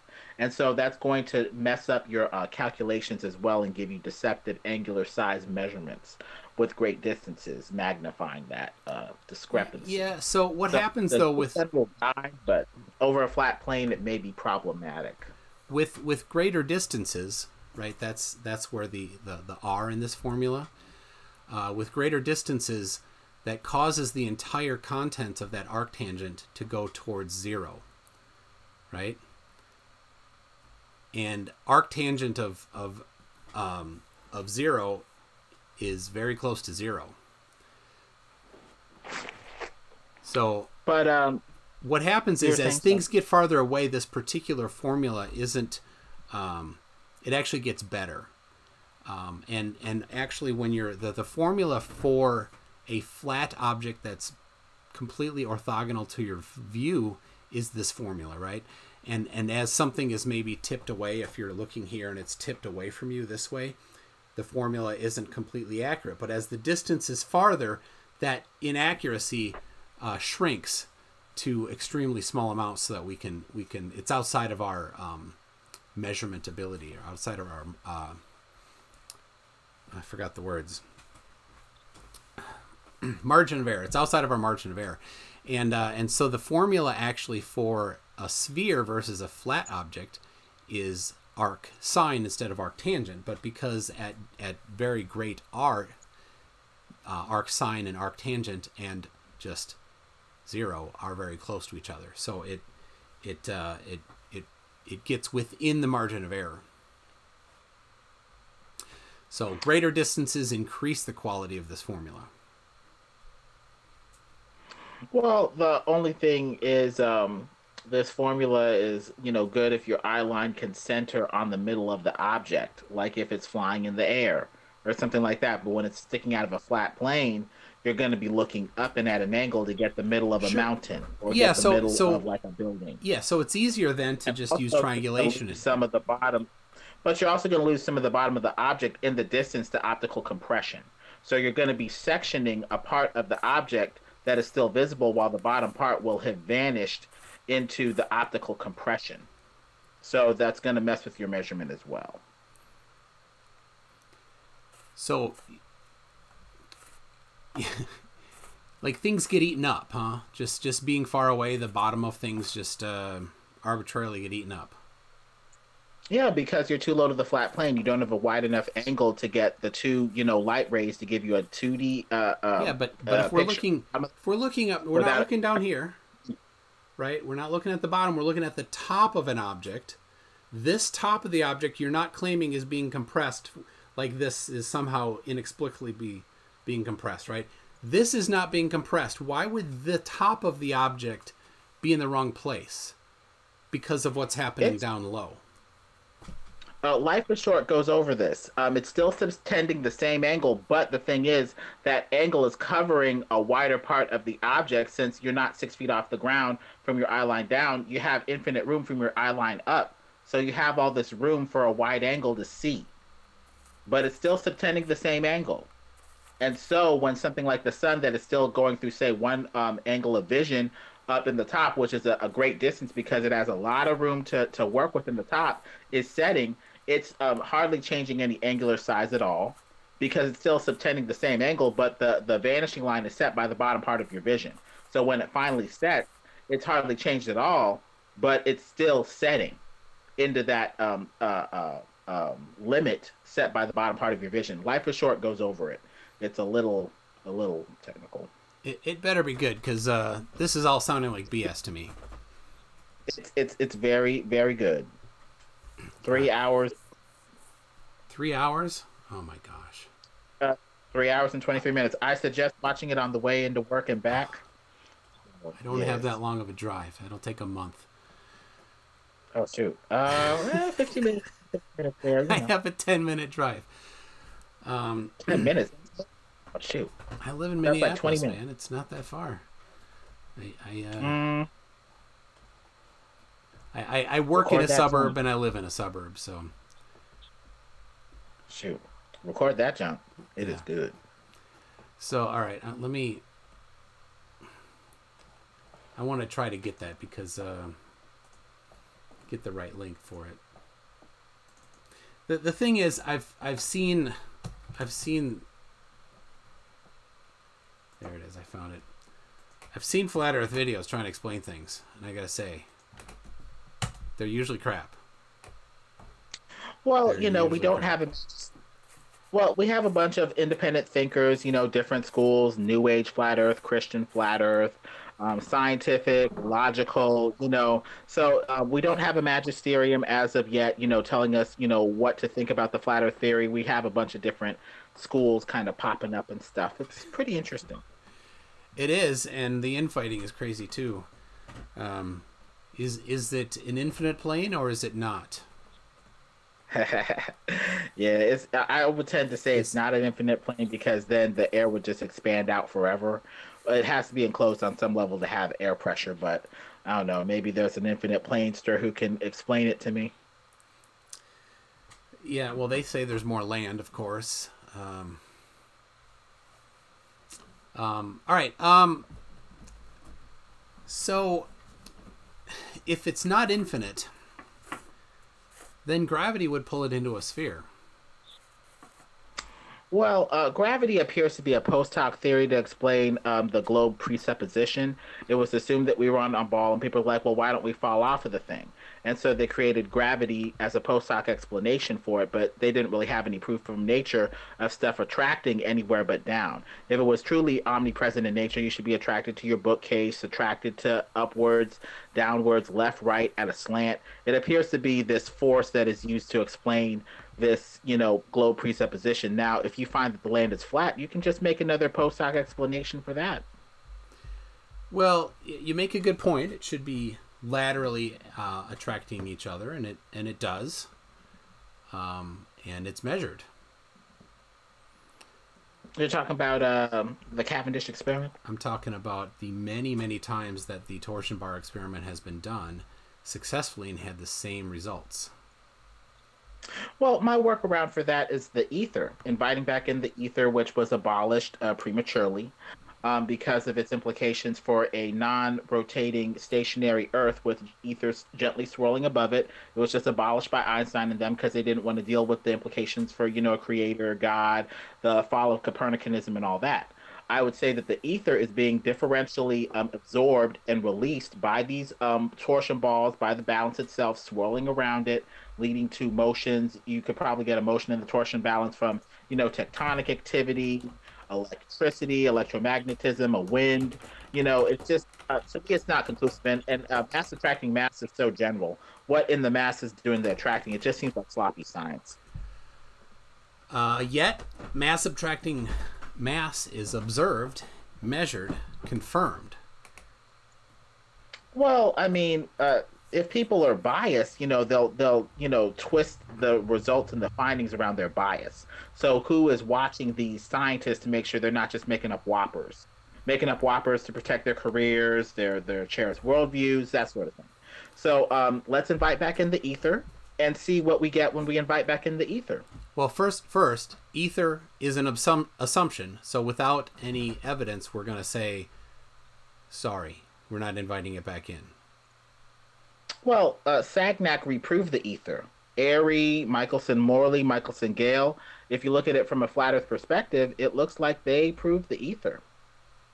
When they didn't, though, unfortunately. So none of them concluded that, and you're basing it on more assumptions. So until you have like some definitive proof of ether, I need something better than that. So yeah, and if so here 0132132 for $6.66 said if the ether were swirling, the Michelson-Morley experiments would have had different outcomes, and that's a fantastic thing. So if as would be how is the ether making mass attract mass even? Because the ether or aether was all about light. Yes. Usually you need a medium to have a ripple or a wave. Like when you drop a drop in the water, you get waves. Light is making waves, but they're like, oh, no medium. They don't really tell us why. I mean, even when you look at a vacuum, supposing that there's nothing in the vacuum, yet light still being propagated, may be a bit of an assumption because you still have neutrinos passing through solid barriers, which shows the potential for an electrical medium to still be present in the tube, even in a vacuum. So the ether was, abolished because Michelson Morley found ether swirling gently above the Earth at about 1 to 10, I believe, kilometers an hour, miles an hour, something like that. And they found it gently swirling over the stationary, non-moving Earth. And so they had to abolish those results. Otherwise, it would be the end of Copernicanism. People would be put out on their butts with no career. And so they had to protect their paradigm. Can you link the evidence to that then? That somebody talked about it in a video. Hold on, let me link the video. Oh, yeah. Hey, Gleam, how you doing? I see you there. The end. Just kidding. What were you saying? He's always good for a little bit of funniness here. Flat Earth can be cylindrical and have a depth of 4,243 kilometers and not collapse according to Gauss's law. Could be cylindrical, except observations don't match that, so could be. Well, I mean, goes so far. I was just kind of a play on talking to Gleam. Oh, gotcha. And then he's saying, "Are you aware that space-time is ether?" Like you call, it's just semantics. You can call it, Twinkie if you want. It's Twinkie filling. It's all it's the bending of Twinkie filling that is causing gravity. But here's the deal. It all comes down to this: does gravity attract gravity? Or sorry, does mass attract mass? And we have lots and lots of evidence for that. So I pasted in chat one experiment. Oh my goodness, I have two computers going and two mice, and here it is again. It is 13 tons of mercury that they used over several years in a really cool experiment to measure the gravitational constant. I'm gonna get up the it's probably here. The constant.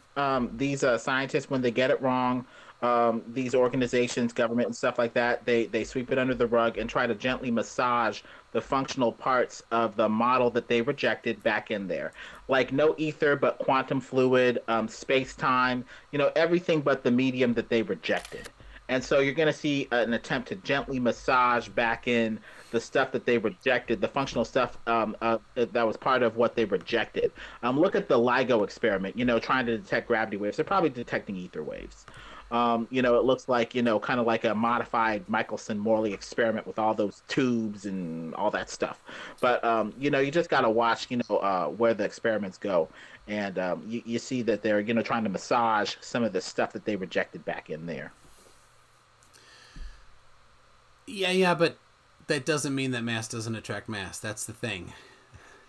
You still didn't establish any framework for mass not attracting mass in all of these experiments. So here I have on the screen a oh my goodness, I gotta get that up again.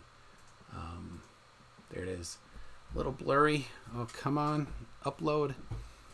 Are you seeing a blurry image there, people? So what it is they had two masses in these tubes here, and then they had 13 tons of mercury just below and just above these masses, and that's the together position. You see position T, and then they have the position A, where the half of the mercury is above and half of the mercury is below. And those weights there, they measured the force on those weights as the mass was above and the mass was below. And they found a difference. They found that when the mass of the mercury was above that top weight, that it had less force pulling down on it.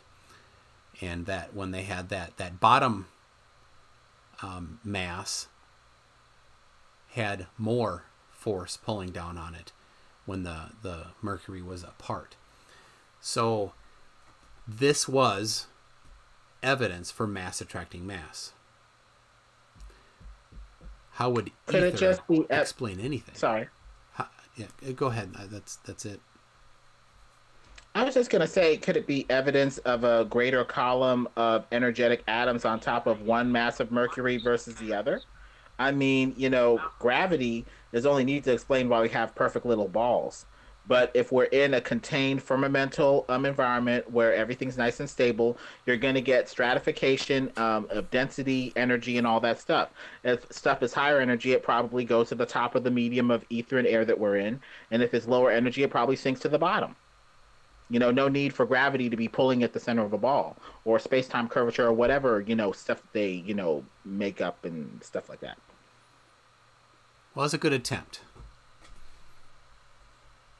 It focuses on the interaction of the medium with the object that's in the medium, like fluid, like the water that Tails was talking about. He was onto something. Maybe not water like aquatic water, maybe ether water. Flowing around and through everything. Still more assumptions, and so unless there's evidence, assumptions that are backed up by Sagnac, Michelson, Gale, in an interpretation that has flat Earth implications that may be rejected by heliocentrists, possibly. Yeah, that has been rejected. Yes, that you need some better evidence than that. And this is just a bunch of maybes. Talk about the psychological profile of these people making these theories and see what sort of theories they tend to create. At that point, it's a psychological, spiritual issue, and you need to study their worldview. So that's another thing for another time. Yeah, I'm gonna fix this image here a little bit. It's out a little. So excuse me for a second here. I see Gleam's still going on about something. Oh, all right, forget it.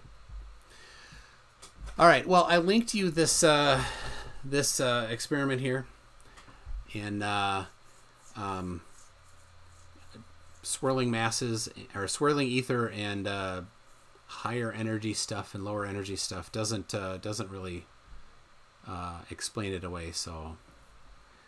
I'll give you a chance to look at the experiment and see what you think, and maybe have a better take on it. Well, I mean, you'll probably wrap it around the gravity paradigm. I'm going to wrap it around the flat Earth paradigm. So, the paradigm that I'm coming from, I'm going to put that observation in a flat Earth house and just explain it using flat Earth theories. So, it'll be interesting to see what we come up with when the schools of flat and heliocentric come back together, don't you think? When they come back together, you bet. It'll be a So, war for the very hearts and minds and souls of scientists. yep. So that's you maybe haven't seen that particular gravity evidence, but I think this was good. I read through the entire publication there. It's pretty nice. It's detailed, and but they're measuring the universal gravitational constant, which is part of the law of gravitational attraction. So they actually get a pretty close to other measurements in that one. It was which is good confirmation too. Well, theoretically, gravity has a couple problems. You wouldn't have axial tilt with gravity. The model that they use to model gravity is like a pail being swung around your head and then the water being kept in the pail, like, stuff being kept by gravity. But the thing is, notice how the pail never breaks off its string of gravity and rotates it a 23.4-degree tilt to the swinging of the pail string. It's impossible. Yeah, You wouldn't have any axial spin at all. but that's an analogy, and all analogies break down at some point, right? And so that one breaks down in that there isn't an actual string that's making it face one direction, right? And the axial tilt is separate from the orbit. So physicists, astrophysicists, they don't have any problem with that. With what you said there, it's not an issue. Well, for me, it breaks down so much I reject the model. On top of that, you have the sun, whose heat would make it an expansive body of heat and would not make it an attractive force. Not with that heat. All of its force of gravitation would be, kept in keeping it in a nice, perfect ball. And it wouldn't have any extra force left to attract not just one, but nine different planetary bodies in nine different ways. If that's the case, and it has this extra leftover gravity, it would not Well, have enough gravitational force to balance itself into a perfect ball. And so this gravitational force is a farce to hold up the hold on, occult hold on, paradigm of hold on, which is a shadow Luciferian worship, dude. because the That's angels were beings of light and fire. dude. That's not even right. Oh, yeah, there's no leftover. They're not worried about leftover gravity, right? It's universal, right? All matter in the universe attracts all matter. That's how it works, right? So, Yeah, so so let's talk don't. about the medium that is universal, like ether. Let's talk about that and throw, kick gravity to the curb. But but mass still attracts mass. You still didn't establish that it doesn't do that. What in the mass is doing the attracting? There's a lot in the mass. There's electricity in the mass. There's That protons in the mass. There's Yep, neutrons in the mass. yep. What in the mass is doing the attracting? That's And sloppy science to and just leave it at mass the attracts mass. cool thing about science is that you can write and you can explore it and you can write a law without understanding why it happens. Right? Now, for example, Snell's law is something that until recently people didn't really have a great grasp on, and even today physicists don't do a great job of it. There's a video by Dr. Don Lincoln from Fermilab who recently put out a video covering Snell's law and the mechanism by which it works. And he goes over some of the historical reasons or explanations for it and how they're not correct. And then he covers the correct one in some abbreviated detail. So Snell's law, though, was understood in how it functions long before it was understood in why it functions. And it doesn't matter. You can have Gleam talking about Feynman diagrams. Super. you can have an understanding of how it works without understanding why it works, and you can write a law and have it work. So Snell's law works. I don't understand why it works all the way, but it works. We don't need to. So same thing with gravity. We don't need to understand why it works to observe that it does work, and also observe that there are no exceptions where it does not work. But take the magic trick where you pull a rabbit out of the hat. You can make a model that predicts that the rabbit is going to come out of the hat when it's really coming from under the table. Pragmatically, it works just like the model that you're saying of gravity, but it's not necessarily true. You have to keep digging for the truth. Just in case you might have part of it right with the pragmatics, but maybe there's a deeper truth that can be illustrated by an even better model, I'd say, like ether, ether vortex gravity or whatever. Tesla proposed ether vortex gravity, saying that there was a swirling ether that was differentially absorbed into objects and flowing around objects that led to a downward vortex. This seems to be corroborated or at least supported by the slinky. The slinky, when you drop it in slow motion, it compresses and then it comes down as if the gravitational energy is being transmitted to the springs as they're going down. And then after it's compressed, it gets pulled down. But gravity would predict the whole thing being pulled as a unit. So maybe there's something to this ether vortex energy transmitting to gravity downward or something. Who knows? Yeah, and I've seen discussion of the slinky, and it's predicted to function according to gravity, how we see it function. But it's complicated, and at first first look, it isn't working how we would common sense think it would work. But people don't have a problem with it. Well, we get to a place where we have to reject these paradigms if they don't allow us to think differently in new ways and take new information. So maybe there's something to this flat earth stuff, electric universe stuff, ether stuff. Maybe we need to rethink some of this stuff. And here's the cool thing about science. There's an open invitation to debunk it. But just saying I don't believe it or maybe it's this doesn't cut it, right? You need to actually... I reject it because of the worldview of the people that are pressing this model and the ways that it doesn't seem to work. It doesn't seem to work with the slinky. It doesn't seem to work with the sun. It doesn't even seem to work in real life. You can drop an object and it will not accelerate downward 9.8 meters per second. They say, oh, that's in a vacuum. Well, I don't have a vacuum. In real life, something will probably fall in like 3/16 of a second, within 6 feet in 3/16 of a second or something like that. Jesse Johnson goes over how gravity doesn't work in regular real life by dropping an object and timing it. He doesn't get 9.8 meters per second at all. It's like 6 feet in 3/16 of a second, if that, whatever that is in meters. But anyway, the gravity doesn't seem to work. So I've not seen a rigorous study of that, but I'd be willing to look at it.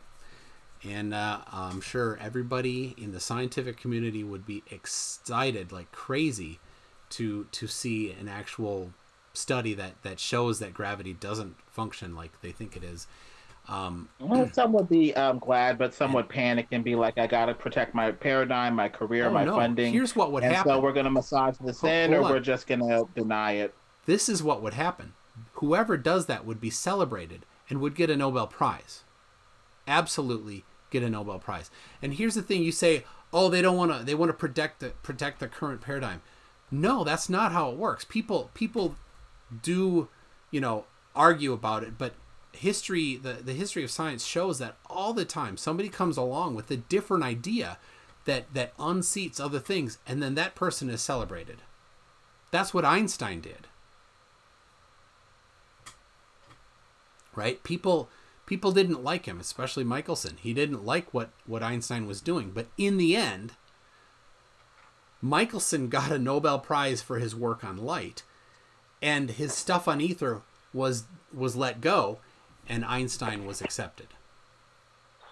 Well, people, talk about this kind of mysticization of science that came about with relativity. It gives you this rubber ruler that takes away objective measurements and basically says you can take whatever measurement you want, in physics.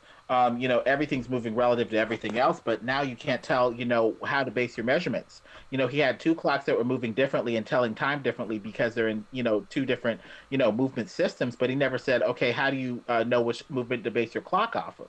Most people use the Earth as their reference frame as if it is a set, unmoving standard anyway. They give lip service to relativity, but it's like they actually make their measurements as if the Earth is stationary and unmoving. And so Einstein didn't tell us how do you tell which system to base your measurements off of if everything's in motion. And now we're in this paradigm where light, doesn't change the way that it moves, and the universe has to expand and contract to meet the light. This is, crazy. We're falling into this metaphysical world where nothing's definite, and we're in multiple universes and stuff like that. I mean, what happened to objective, hard, physics and objective, hard measurements and objective, hard science? It's like it's kind of fallen to the wayside for a bunch of theoretical stuff, and general relativity might be part of that. The problem is, though, that general relativity works. Every time that they try to explore it and somebody wants to get their own Nobel Prize by showing that it's wrong, they just wind up providing more evidence for it. I just like to follow the censorship. Like, if science isn't giving us these ideas about the ether and stuff, I want to know why. Especially in this world of lies, follow the censorship. Well, Go to the ideas that you're not given and you're not allowed to look at. And you might find something. How are you not allowed to look at it? You can look at it. You can do your own experiment.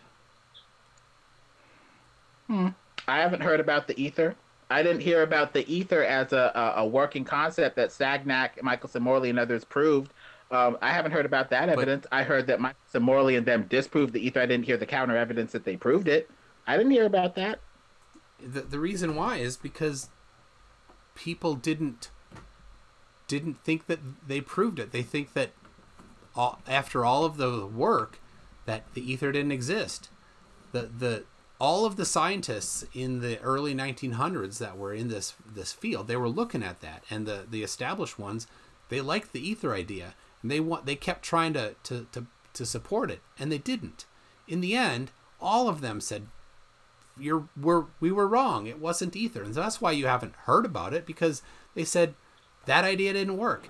Just like the old ideas about how there used to just be 4 or 5 different elements, water, fire, earth, stuff like that. That only worked for so long, and then they gave it up because it didn't work, right? And instead we have our table of elements like we do today. Well, I mean, I saw a video by Pete and Pete questioning whether water was water. As in, is it really hydrogen and oxygen atoms mixed together, or is it some sort of hold on. You can't be serious about those guys. Those guys that's just sarcasm, man. It makes you think. I mean, they said that the hydrogen and oxygen that you get, but they said that the hydrogen and oxygen that you get may be from the electrode, and it may not necessarily be from the water qua water. Yeah, and when you combine hydrogen and oxygen together, you may be getting water, from the air, like condensed water that's cooling down from the air or something. Hold on. Are you being serious right now? I can't tell. Because this... It makes you think. I mean, maybe it is a primordial element that you just dissolve hydrogen and or oxygen in. Oh my gosh. Did you take a chemistry class? I've heard the main line that's hydrogen and oxygen, but it's always good to look at the alternative theory. I have no problem with looking at alternative theories, but when you analyze it, right, you gotta be serious to look at it. So what real stuff is behind this? Did it come from the electrodes? Did it do this? No, because you can quantify these things, you can measure these things. It's been done many, many times, and their understanding of it is at such a basic level. And I watched their video, and I watched stuff where they're talking about measuring the weight of these canisters of hydrogen and oxygen, and there's so many things that they're not understanding in it that it's just silly. That's why I'm asking, like, are you serious? Because it's not good science there. I think it's just for the humor.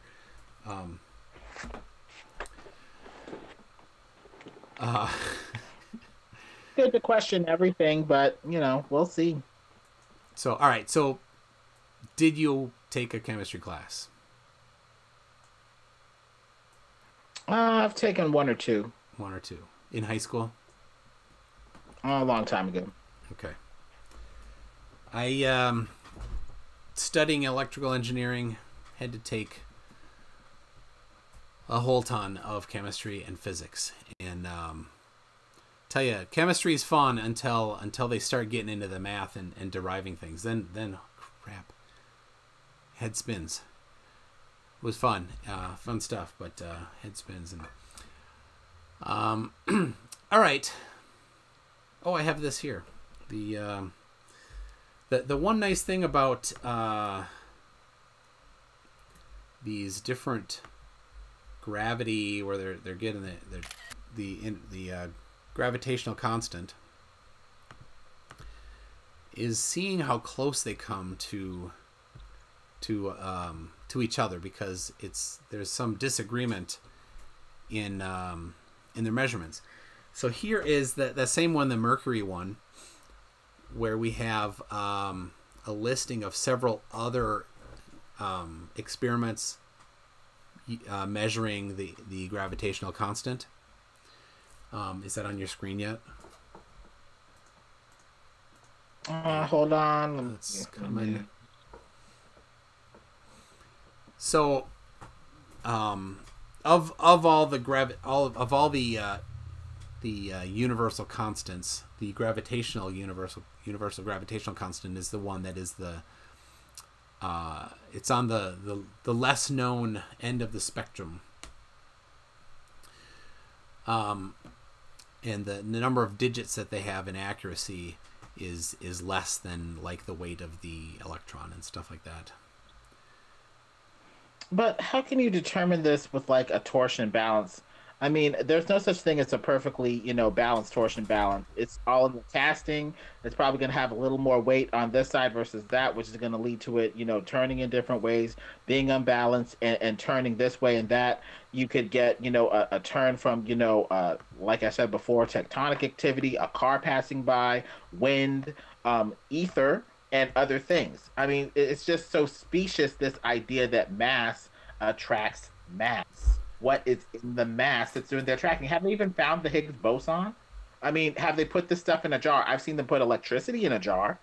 I haven't seen them put gravity in a jar. Well, So it's hard for me to get past the level of metaphysics and put rock solid physical faith in this thing that I have yet to see do anything but go down. Haven't seen it gone left. Haven't seen it gone right. Haven't seen it pull up. Haven't seen it pull at a slant. Haven't seen it in any universal form at all. well, except that the majority of these experiments that we're looking at on the screen here are left right, or not left right. They are, the majority of them are torsion balance. That's the most common one. And so you see where it says this work, the 2006 study, this work. Hold on, I'm getting my screen up the right way here so I can look at it and read it. There it is. Then you see 6.674. It's just a tiny bit over that. And then you see down a little bit farther one that says Gundlach and Merkowitz. That one was from the year 2000, and that was a very good, high-quality one from the University of Washington, where they had, that is the second closest to date, most confident value for it. It's a little more accurate than this Mercury one, but they're both very close to each other and in a very tight agreement. So how do you use a torsion bar, and how do you know that a car driving by? Well, that's the cool thing. These studies are published, and you can see what they did. And so here I pasted in chat again the study to the 2000, I think it's the year 2000, from the University of Washington. And they used torsion balance in a vacuum on a, they do a bunch of things to make sure that cars driving by don't affect it. They take values over a long period of time, many times, and they take the outliers and they use statistical mechanisms to get rid of the outliers so that the car driving by or somebody jumping on the floor causes an anomaly and pushes, and then they take that out, right? So again, if you want to propose an alternative to gravity, the establishment is ready for that, and they welcome it. And that hasn't been my experience. They've suppressed cancer cures. They weren't ready for that. They've suppressed alternative, views as to what happened, during political events like 9/11 and other things. If anything, the pattern has been brutal suppression, a fight, a war, followed by grudging acceptance. So we'll see. Not in the realm of science. In the realm of science, right? The realm of science as well. The entrenched people, of course, have their favorite things, like Michelson did. He teamed up with several people in different experiments. But in the end, like I said, he said, yeah, no ether.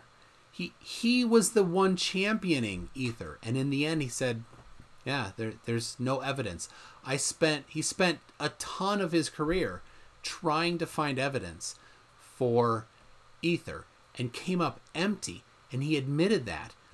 And he got a Nobel Prize for his work on light. Right? So good for him that all of this effort that he put into trying to discover it, he pushed that forward. And in the end, so much of what he did supported relativity in the end.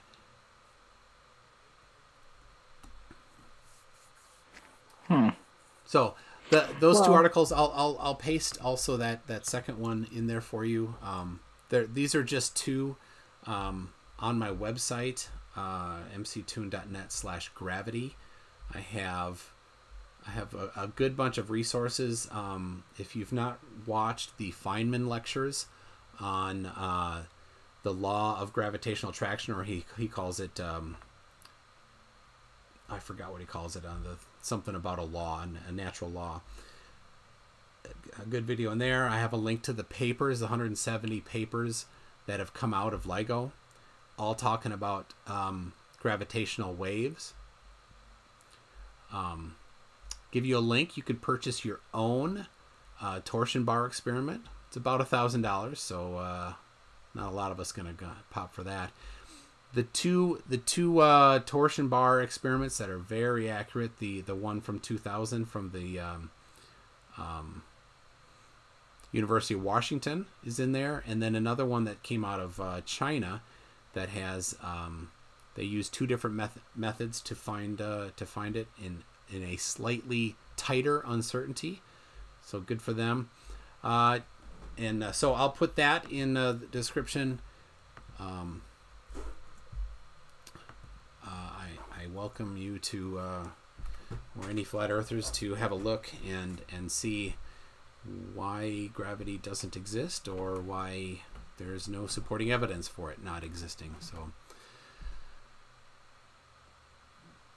well, it's just interesting to look into some of these alternative theories, go back to the ether, and maybe some of the other stuff that science thought it left behind, maybe an error. Yeah, and like I said, if you find something, bring it up, do something with it. If it's real, it's worth something.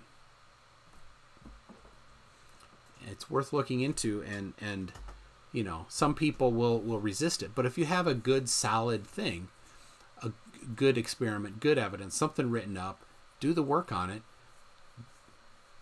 people will take it. I'll take it if it's good. But so far, you have what if, maybe, it could be ether. We've got other flat earthers saying that density and buoyancy do it, or relative density, which is,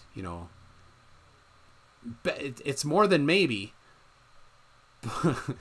but it's funny because density is in kilograms per meter cubed, and acceleration is meters per second squared, so they're not the same units even. So our dimensional analysis falls short. We don't even need to go any further. So,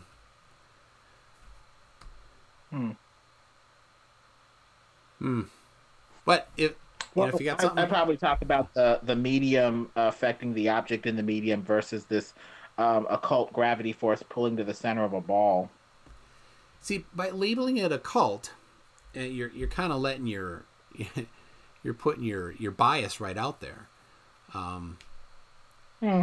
and right, because you're already dismissed it without being having an open mind about it, because you are I mean, assuming that it has some sort of a nefarious purpose to it, where for the most part scientists, you know, they may be motivated by selfishness because they want to get some accolades for themselves, but in the end they know that they need to have something that works in order to get those accolades, not something that is Luciferian or malicious in some way.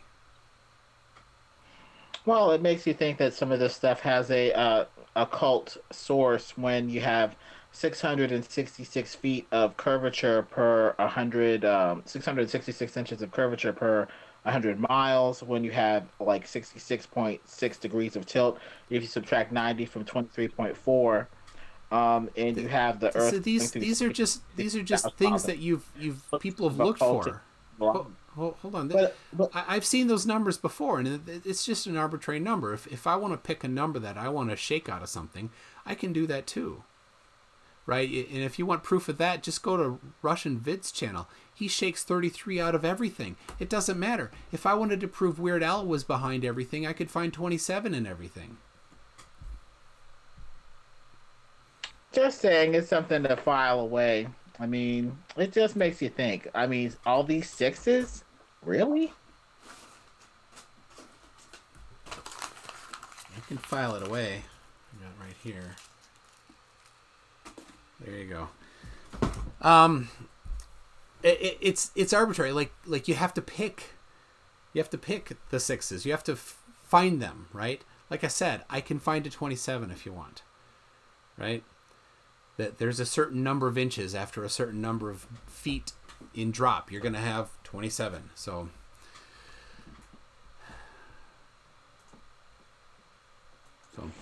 anyway, you got anything else? We're at 2 hours here. Other than that, the sky would be purple, not blue, based off of purple refracting the most. The blue color leads one to believe that there's waters above the firmament or something, when it should be purple refracted light instead of blue. Other than that, let's see what else is there. Space is looking kind of fake with the water bubbles in space, making it look like they're in a tank. The rockets that appear to go up and curve and go back down to Earth, making it look like, you know, NASA's faking it. The All right, photoshopped hold on. images. That's a long list. We can't cover all of them. Do you want to pick one?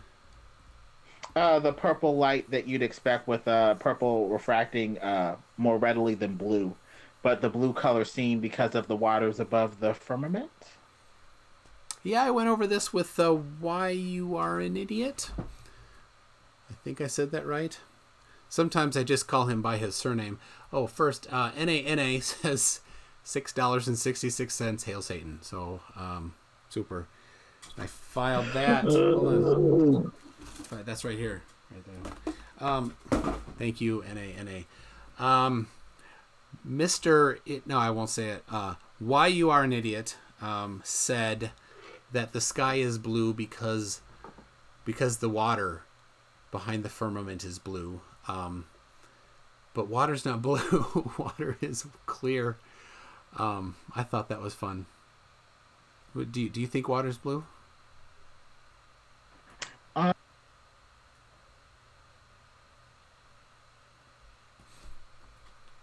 We seem to have gone quiet. Maybe there's an issue with the stream here. Oh, sorry, I was on mute. But okay. like you say, yeah, water is clear as far as I can tell myself. It's probably blue from the firmament or some sort of other source. But Notice from NASA, they always give us those blue pictures like it's blue water. So something's blue. What blue Water, pictures? clouds, whatever. NASA gives us pictures with blue water. Oh, from space? You Yes. mean? Yeah, like is Yeah. on the screen. I have the pictures from the Himawari 8 on the screen. Yeah. Yeah, yeah. Again, it's the optical effects. That's well understood. I don't think I'm gonna be able to have any reasonable conversation myself with whether it should be purple or blue. I haven't heard that before. That's interesting. But if you had something on that, I'd look at it. But the problem is the firmament, where there's no evidence of that. So far it's just an assumption.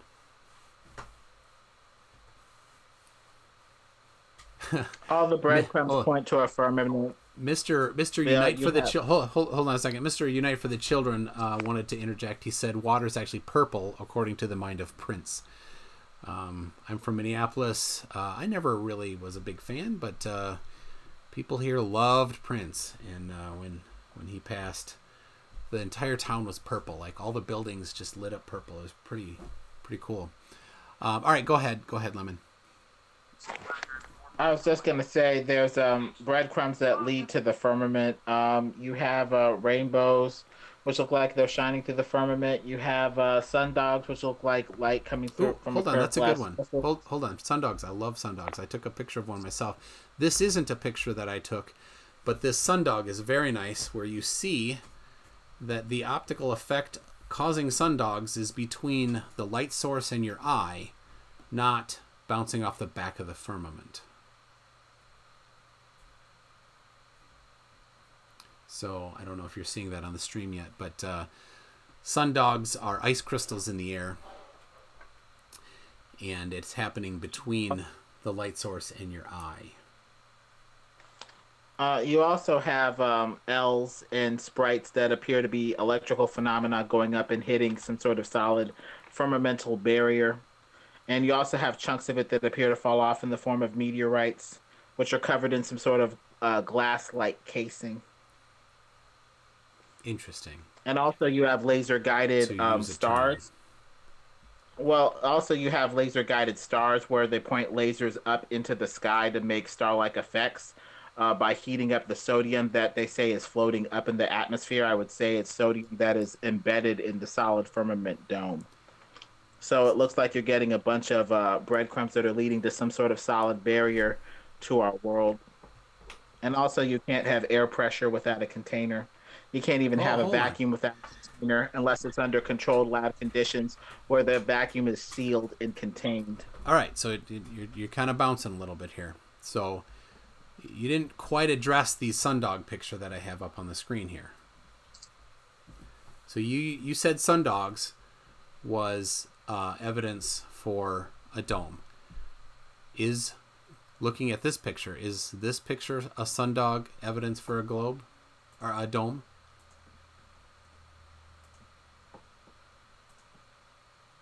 Let me see here. So Lemon, your name is Arave Enlay. Is that correct? Lemon's good. No. Uh-huh. But you're posting in chat, and so somebody you posted your last video thing, and somebody I think misunderstood it. So can you post that again? And don't NA don't block him. That's okay. Let it through. It's just Sure. the YouTube ID link. Looks like a sundog. You're saying it's a optical phenomenon on the eye? No, it's between the light source and the eye. It's the explanation is that it's ice crystals in the air, and it's refracting and reflecting inside the ice crystals.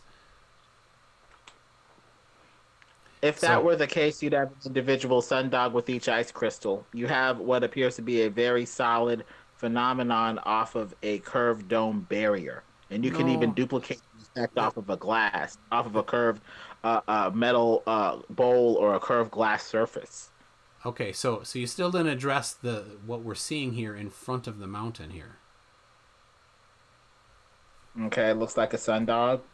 Yeah, you see the left side of that, the the sundog is in front of the mountain between the observer and the mountain, and the right side you can't tell where it is.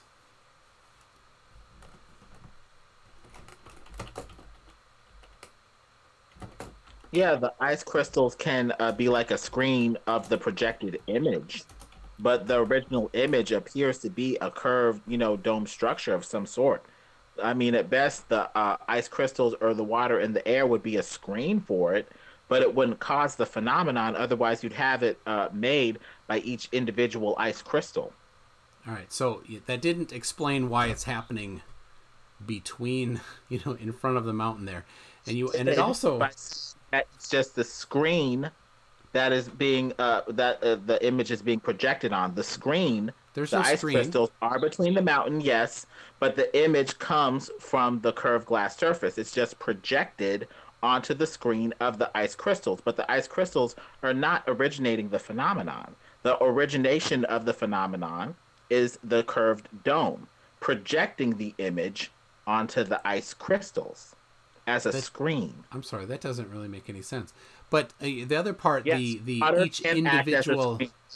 as a screen, and the ice crystals can act as a screen too that you can project stuff off of.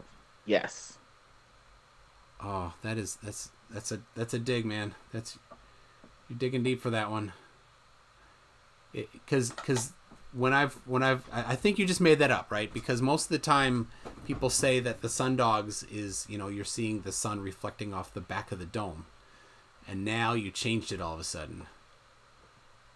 Yeah. The light's being refracted through the curved glass surface onto the screen of the ice crystal. The ice crystals are now screens. Yes, mist can be a screen that you can project stuff off of, like a rainbow or a sundog.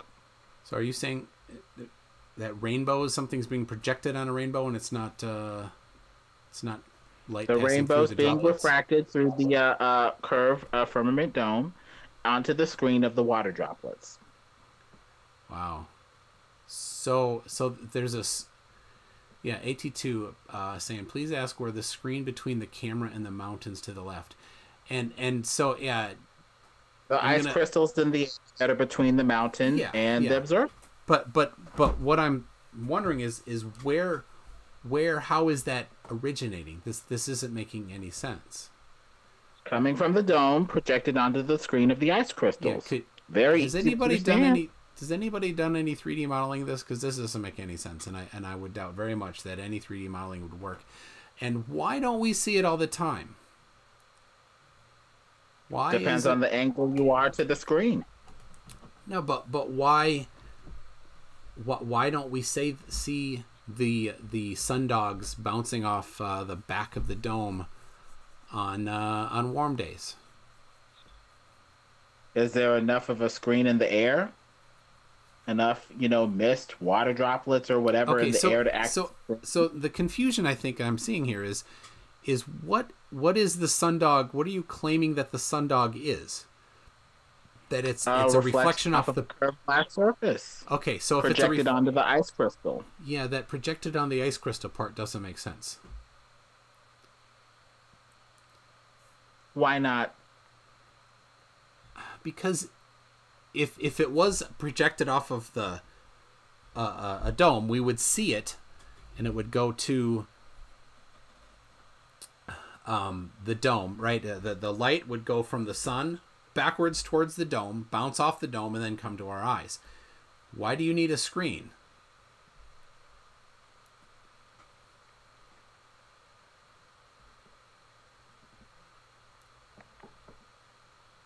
Right? It's the screen that I'm getting confused on. And I don't know if you're talking. Maybe you muted yourself again.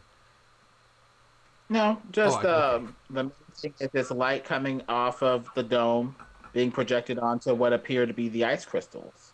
there are other videos of sundogs as well that are up in the sky.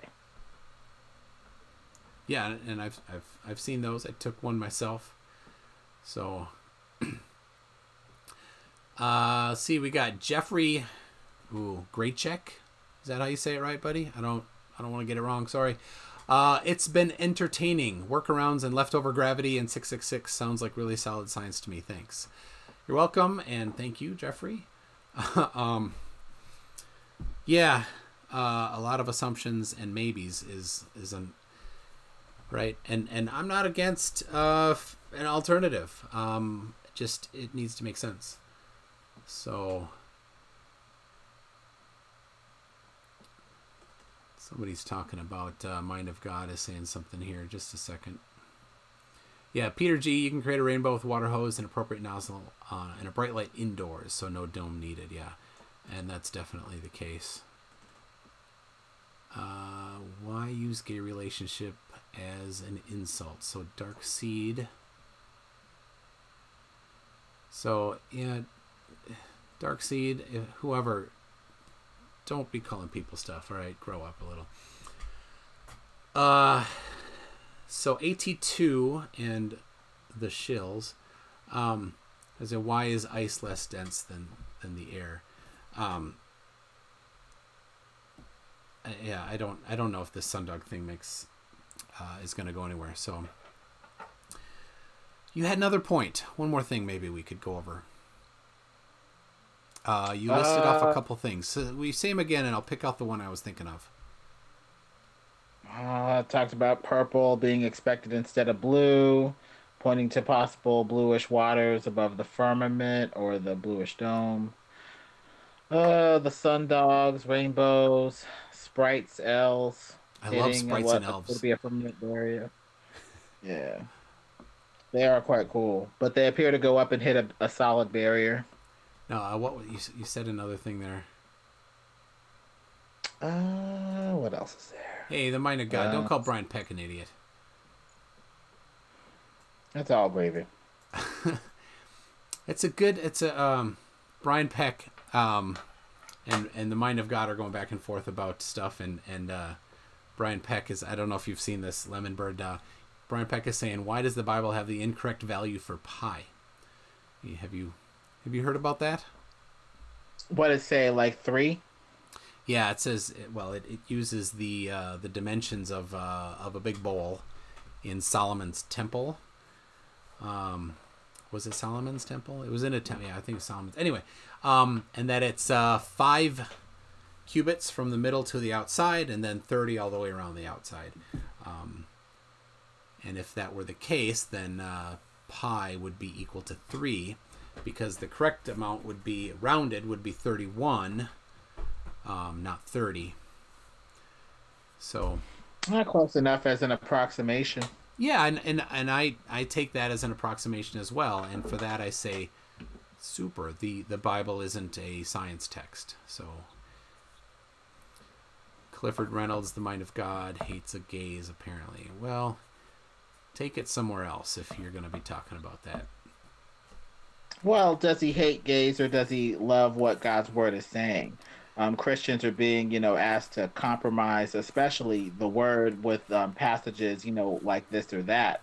Love all people, but, if we're putting, the world before God, that's going to be a problem. We got to find out what God says, even if it's stuff that we don't like, even if it may or may not affect you personally. I myself am a homosexual, but God's will be done. Okay. Well, interesting. I do appreciate in the Bible where Jesus was brought somebody that was doing the wrong thing, and rather than condemn her, he said, "Whoever didn't sin, you can start," right? And everybody left. So I think that's a good way to treat people. So as long as we put God first and not the world, otherwise we're all going to go to hell one way or another. All right. There was something else, but I can't remember it. that you went over I thought was interesting? What else was there? Oh yes, the laser guided star formation, shooting lasers up into the sky to make stars to excite the sodium atoms that are up there, suspended in the atmosphere. I would argue that the sodium atoms are suspended in the dome, and they're probably exciting the sodium atoms up in the solid firmament.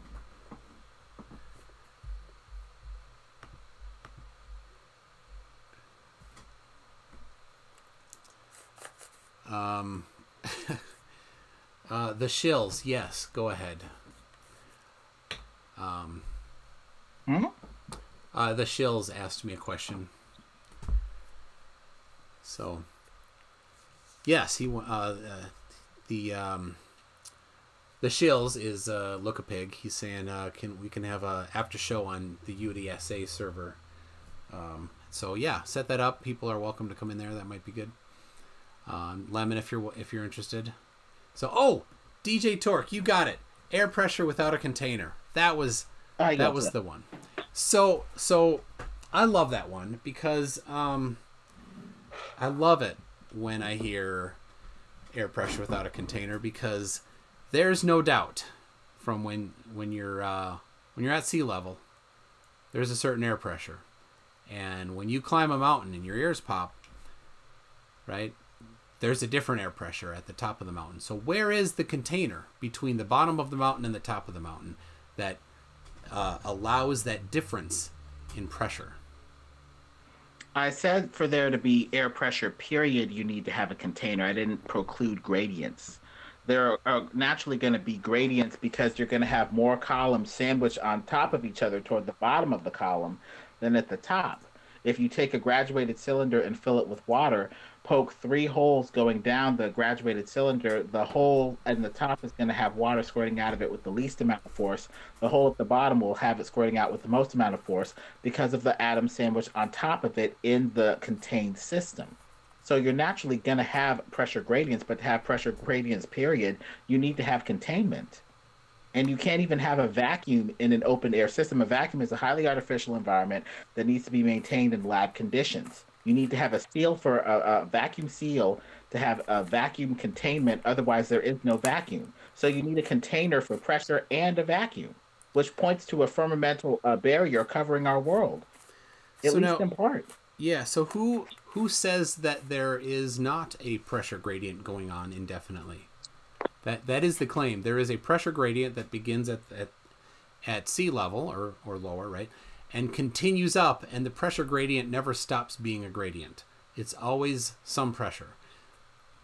The heliocentric assumption is that this gradient continues to zero vacuum. No. Flat Earth, it does not go to zero. It goes to zero by the dome barrier that starts the column of atoms going down. But the heliocentric model doesn't go to zero. It never hits zero. A semantic shift. It's saying that it goes basically to a vacuum, toward close to zero. It goes close to zero, but it's still a gradient, which you allowed. A gradient under a dome. But you still haven't... Because to have pressure, period, you still need to have containment. Otherwise, the pressure would just disperse, and you wouldn't have much pressure at all. So explain how there is a gradient then. It's just a column of atoms that are sandwiched on top of each other. Less at the top, more at the bottom. Less pressure at the top, more pressure at the bottom. Yeah, but what causes the less at the top and more at the bottom? You have an electric atmosphere toward the top. As you increase in elevation, you have more electrical energy toward the top, probably toward the dome. But you also have gases that are cycling in and out of living creatures at the bottom of said gradient. At the bottom, you have living things that are respiring, transpiring, giving off gases, absorbing gases. So yeah, hold on a second. How long should it take for a pressure that's down low to get equalized up high? Like, as long as it takes to drive up the mountain?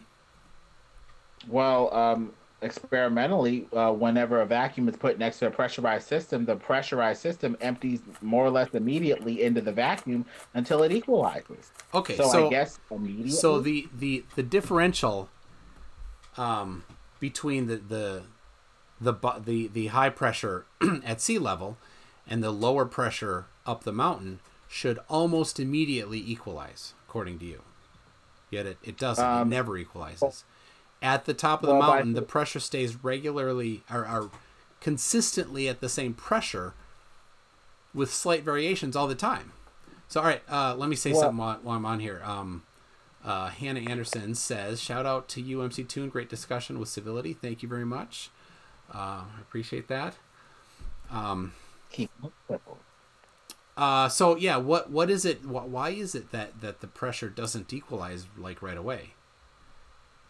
Because we're in a contained firmamental system where gradients and homeostatic pressure can be established in each layer. Otherwise, all the atmosphere would be put in the vacuum by liquid dynamics.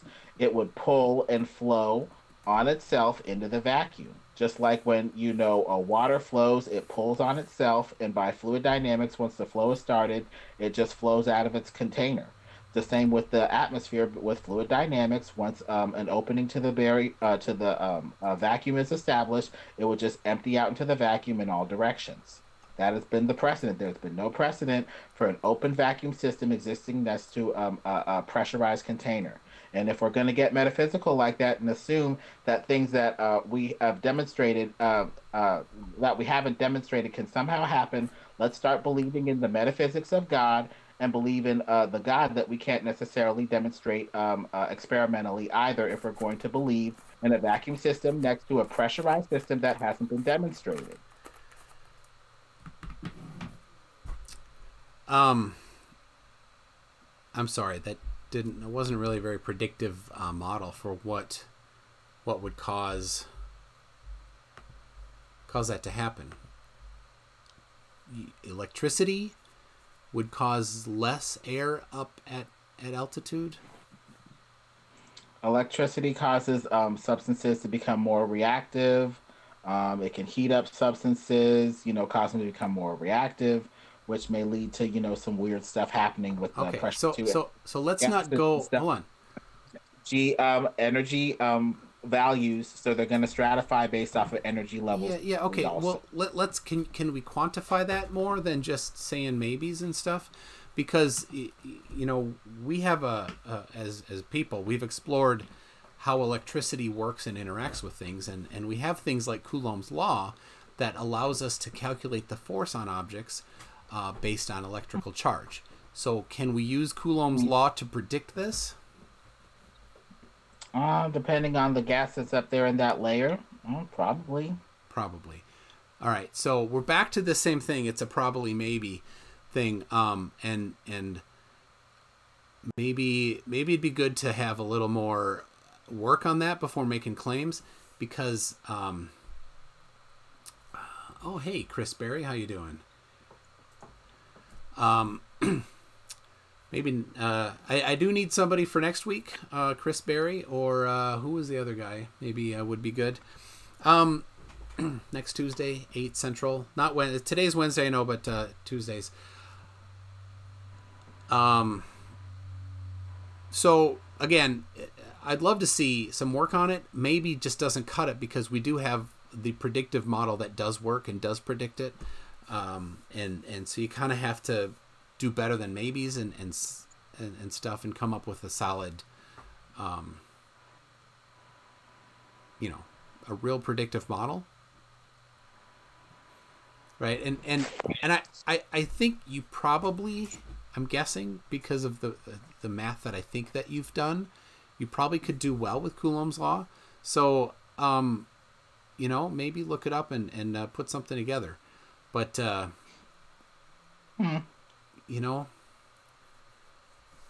Chris Berry is saying gas pressure gradient is caused by temperature variation, but Chris, I'm sorry, it would equalize quickly, as we've already established and LemonBird agreed to. So unless you don't think that things would, air pressures would equalize quickly. Well, with the sun passing overhead, it's probably heating up, different layers differently as it's passing overhead. But But at we'll night, have that to pressure see is with still this one allow. that pressure differential still there at night, right? Well, in that case, it would probably be the stacking of the atoms on top of each other. Yeah, but now it's back to why does it go down? And if it's, I'll accept that it goes down because of gravity, and then I'm totally with you. But It goes down because there's a lower layer of gas, thinner layer of gases at the top. but why is there a thinner layer of gas at the top? Gases naturally settle in their energy layer, stacking on top of each other. Just what they But do. why? It's circular, man. They're energetic atoms that settle on top of each other and stratify based off of energy. More energetic atoms go to the top and are probably thinner and move around more, while thicker, grosser atoms that move around less are at the bottom, Hey, as you would hey, expect. do you think they Thicker, like being grosser called atoms. gross? Those atoms. Huh? I've met a lot of people named Adam, and they don't appreciate being called gross. Just a second. Sorry. I'm kidding. The mind of God. He's getting timed out here, and I see you're talking a little bit more than rude than you normally do. So, mind of God, maybe you can tone it down a little. I love having you in here, and mods try to. I don't know. Can you mind of God? Can you stop insulting people? That'd be good. So, Hashtag we can do this. yes, that would be nice. So, all right. And Chris Berry, seriously, send me an email, mctoon@mctoon.net. I'd love to have you on. If we can have a conversation like LemonBird and I, where we don't have to have a moderator and we don't get talking over each other. But it's been about 2.5 hours, and it's probably a good time to start wrapping here. Oh, damn. How the time flies. Yes. Do you work tomorrow? I'm probably gonna do some research. Probably research. Okay. Do you mind saying what you do? Right now I'm between positions. Okay. Okay. Well, I hope you get something. I've been myself writing anti-spam software for quite a while, so Nice. yeah, I see a Thank you lot for of keeping our thank you yeah. for keeping our computers free of spam. What were you saying, sorry? I see a lot of scam emails, and over the several years that I've been writing anti-spam software, my spidey sense has gotten very active. And so when I first started seeing some flat Earth stuff, my spidey sense started going crazy. I'm like, wait a second, it's like all that other stuff I see every day. So Well, I saw an opportunity to get back to the creator that we've denied with mainstream science for years. It seems like mainstream science is on a hellish crusade to deny the scriptures at every turn. The earth is older than they think. We're not made in the image of God, but a monkey. The flood is denied for this, time column that takes millions of years to, settle like dust from the air instead of, being an obvious flood layer with upside down trees inside of it, stuff like that. yeah, let me say that there are a lot of religious positions that don't mind having more of the traditional scientific acceptance or position, right? So there is a podcast called Unbelievable where this guy interviews different people, and often he has had Christians on that are not young Earth guys that totally go for the Big Bang, and so there's not just one way to look at it. If you know. Well, I mean, we may be getting, enemy ideology that may be, used to promote atheism and, turn people from the faith. So just, Christians might need to look out for that. That's all. Yep. Well, all right. Anything you want to say before we go? Uh, Look into the flat Earth before Google censors it and gives you nothing but debunk or crappy content to the top. Look in like the 10th or 20th search result page to finally get some decent results if you can. Fight Google censorship in this age of lies and deceit. Follow the censorship, and you might find a nugget of truth. All right, and I would say stay in school. Let's see. The Mind of God saying, I won't join you because you idiots. Stop saying idiots. Come on, that's part of it. Time people out every 2 seconds. You morons are making your government proud. Well, the Mind of God, and on the UDSA server, you will not get timed out, and I'll review this Mind of God, the some of the stuff here, and see if I thought it was good or not for them to time you out. Sorry, Mind of God. I will email me or message me somewhere, but we'll get this. We'll talk about this a little bit, but please do join the after show on the Discord server. The link is in the right here. That the Shills has put in, and Marvel Girl has also put in a couple times. And LemonBird, if you want, are you on the UDSA server? I believe I am. I'll have to look through. I just accept channel invites and stuff. Yeah. I have to check. Right now, the icon is 3 just outlines of people. So Interest. And it says UDSA on the bottom. So there it is, link to the after show. All right, everybody. Thank you very much, and we will. People always say we'll see you next time. I won't see you next time. I'll be looking at a camera like I am right now next time. So next time I'll be looking at a camera too. Bye. Later.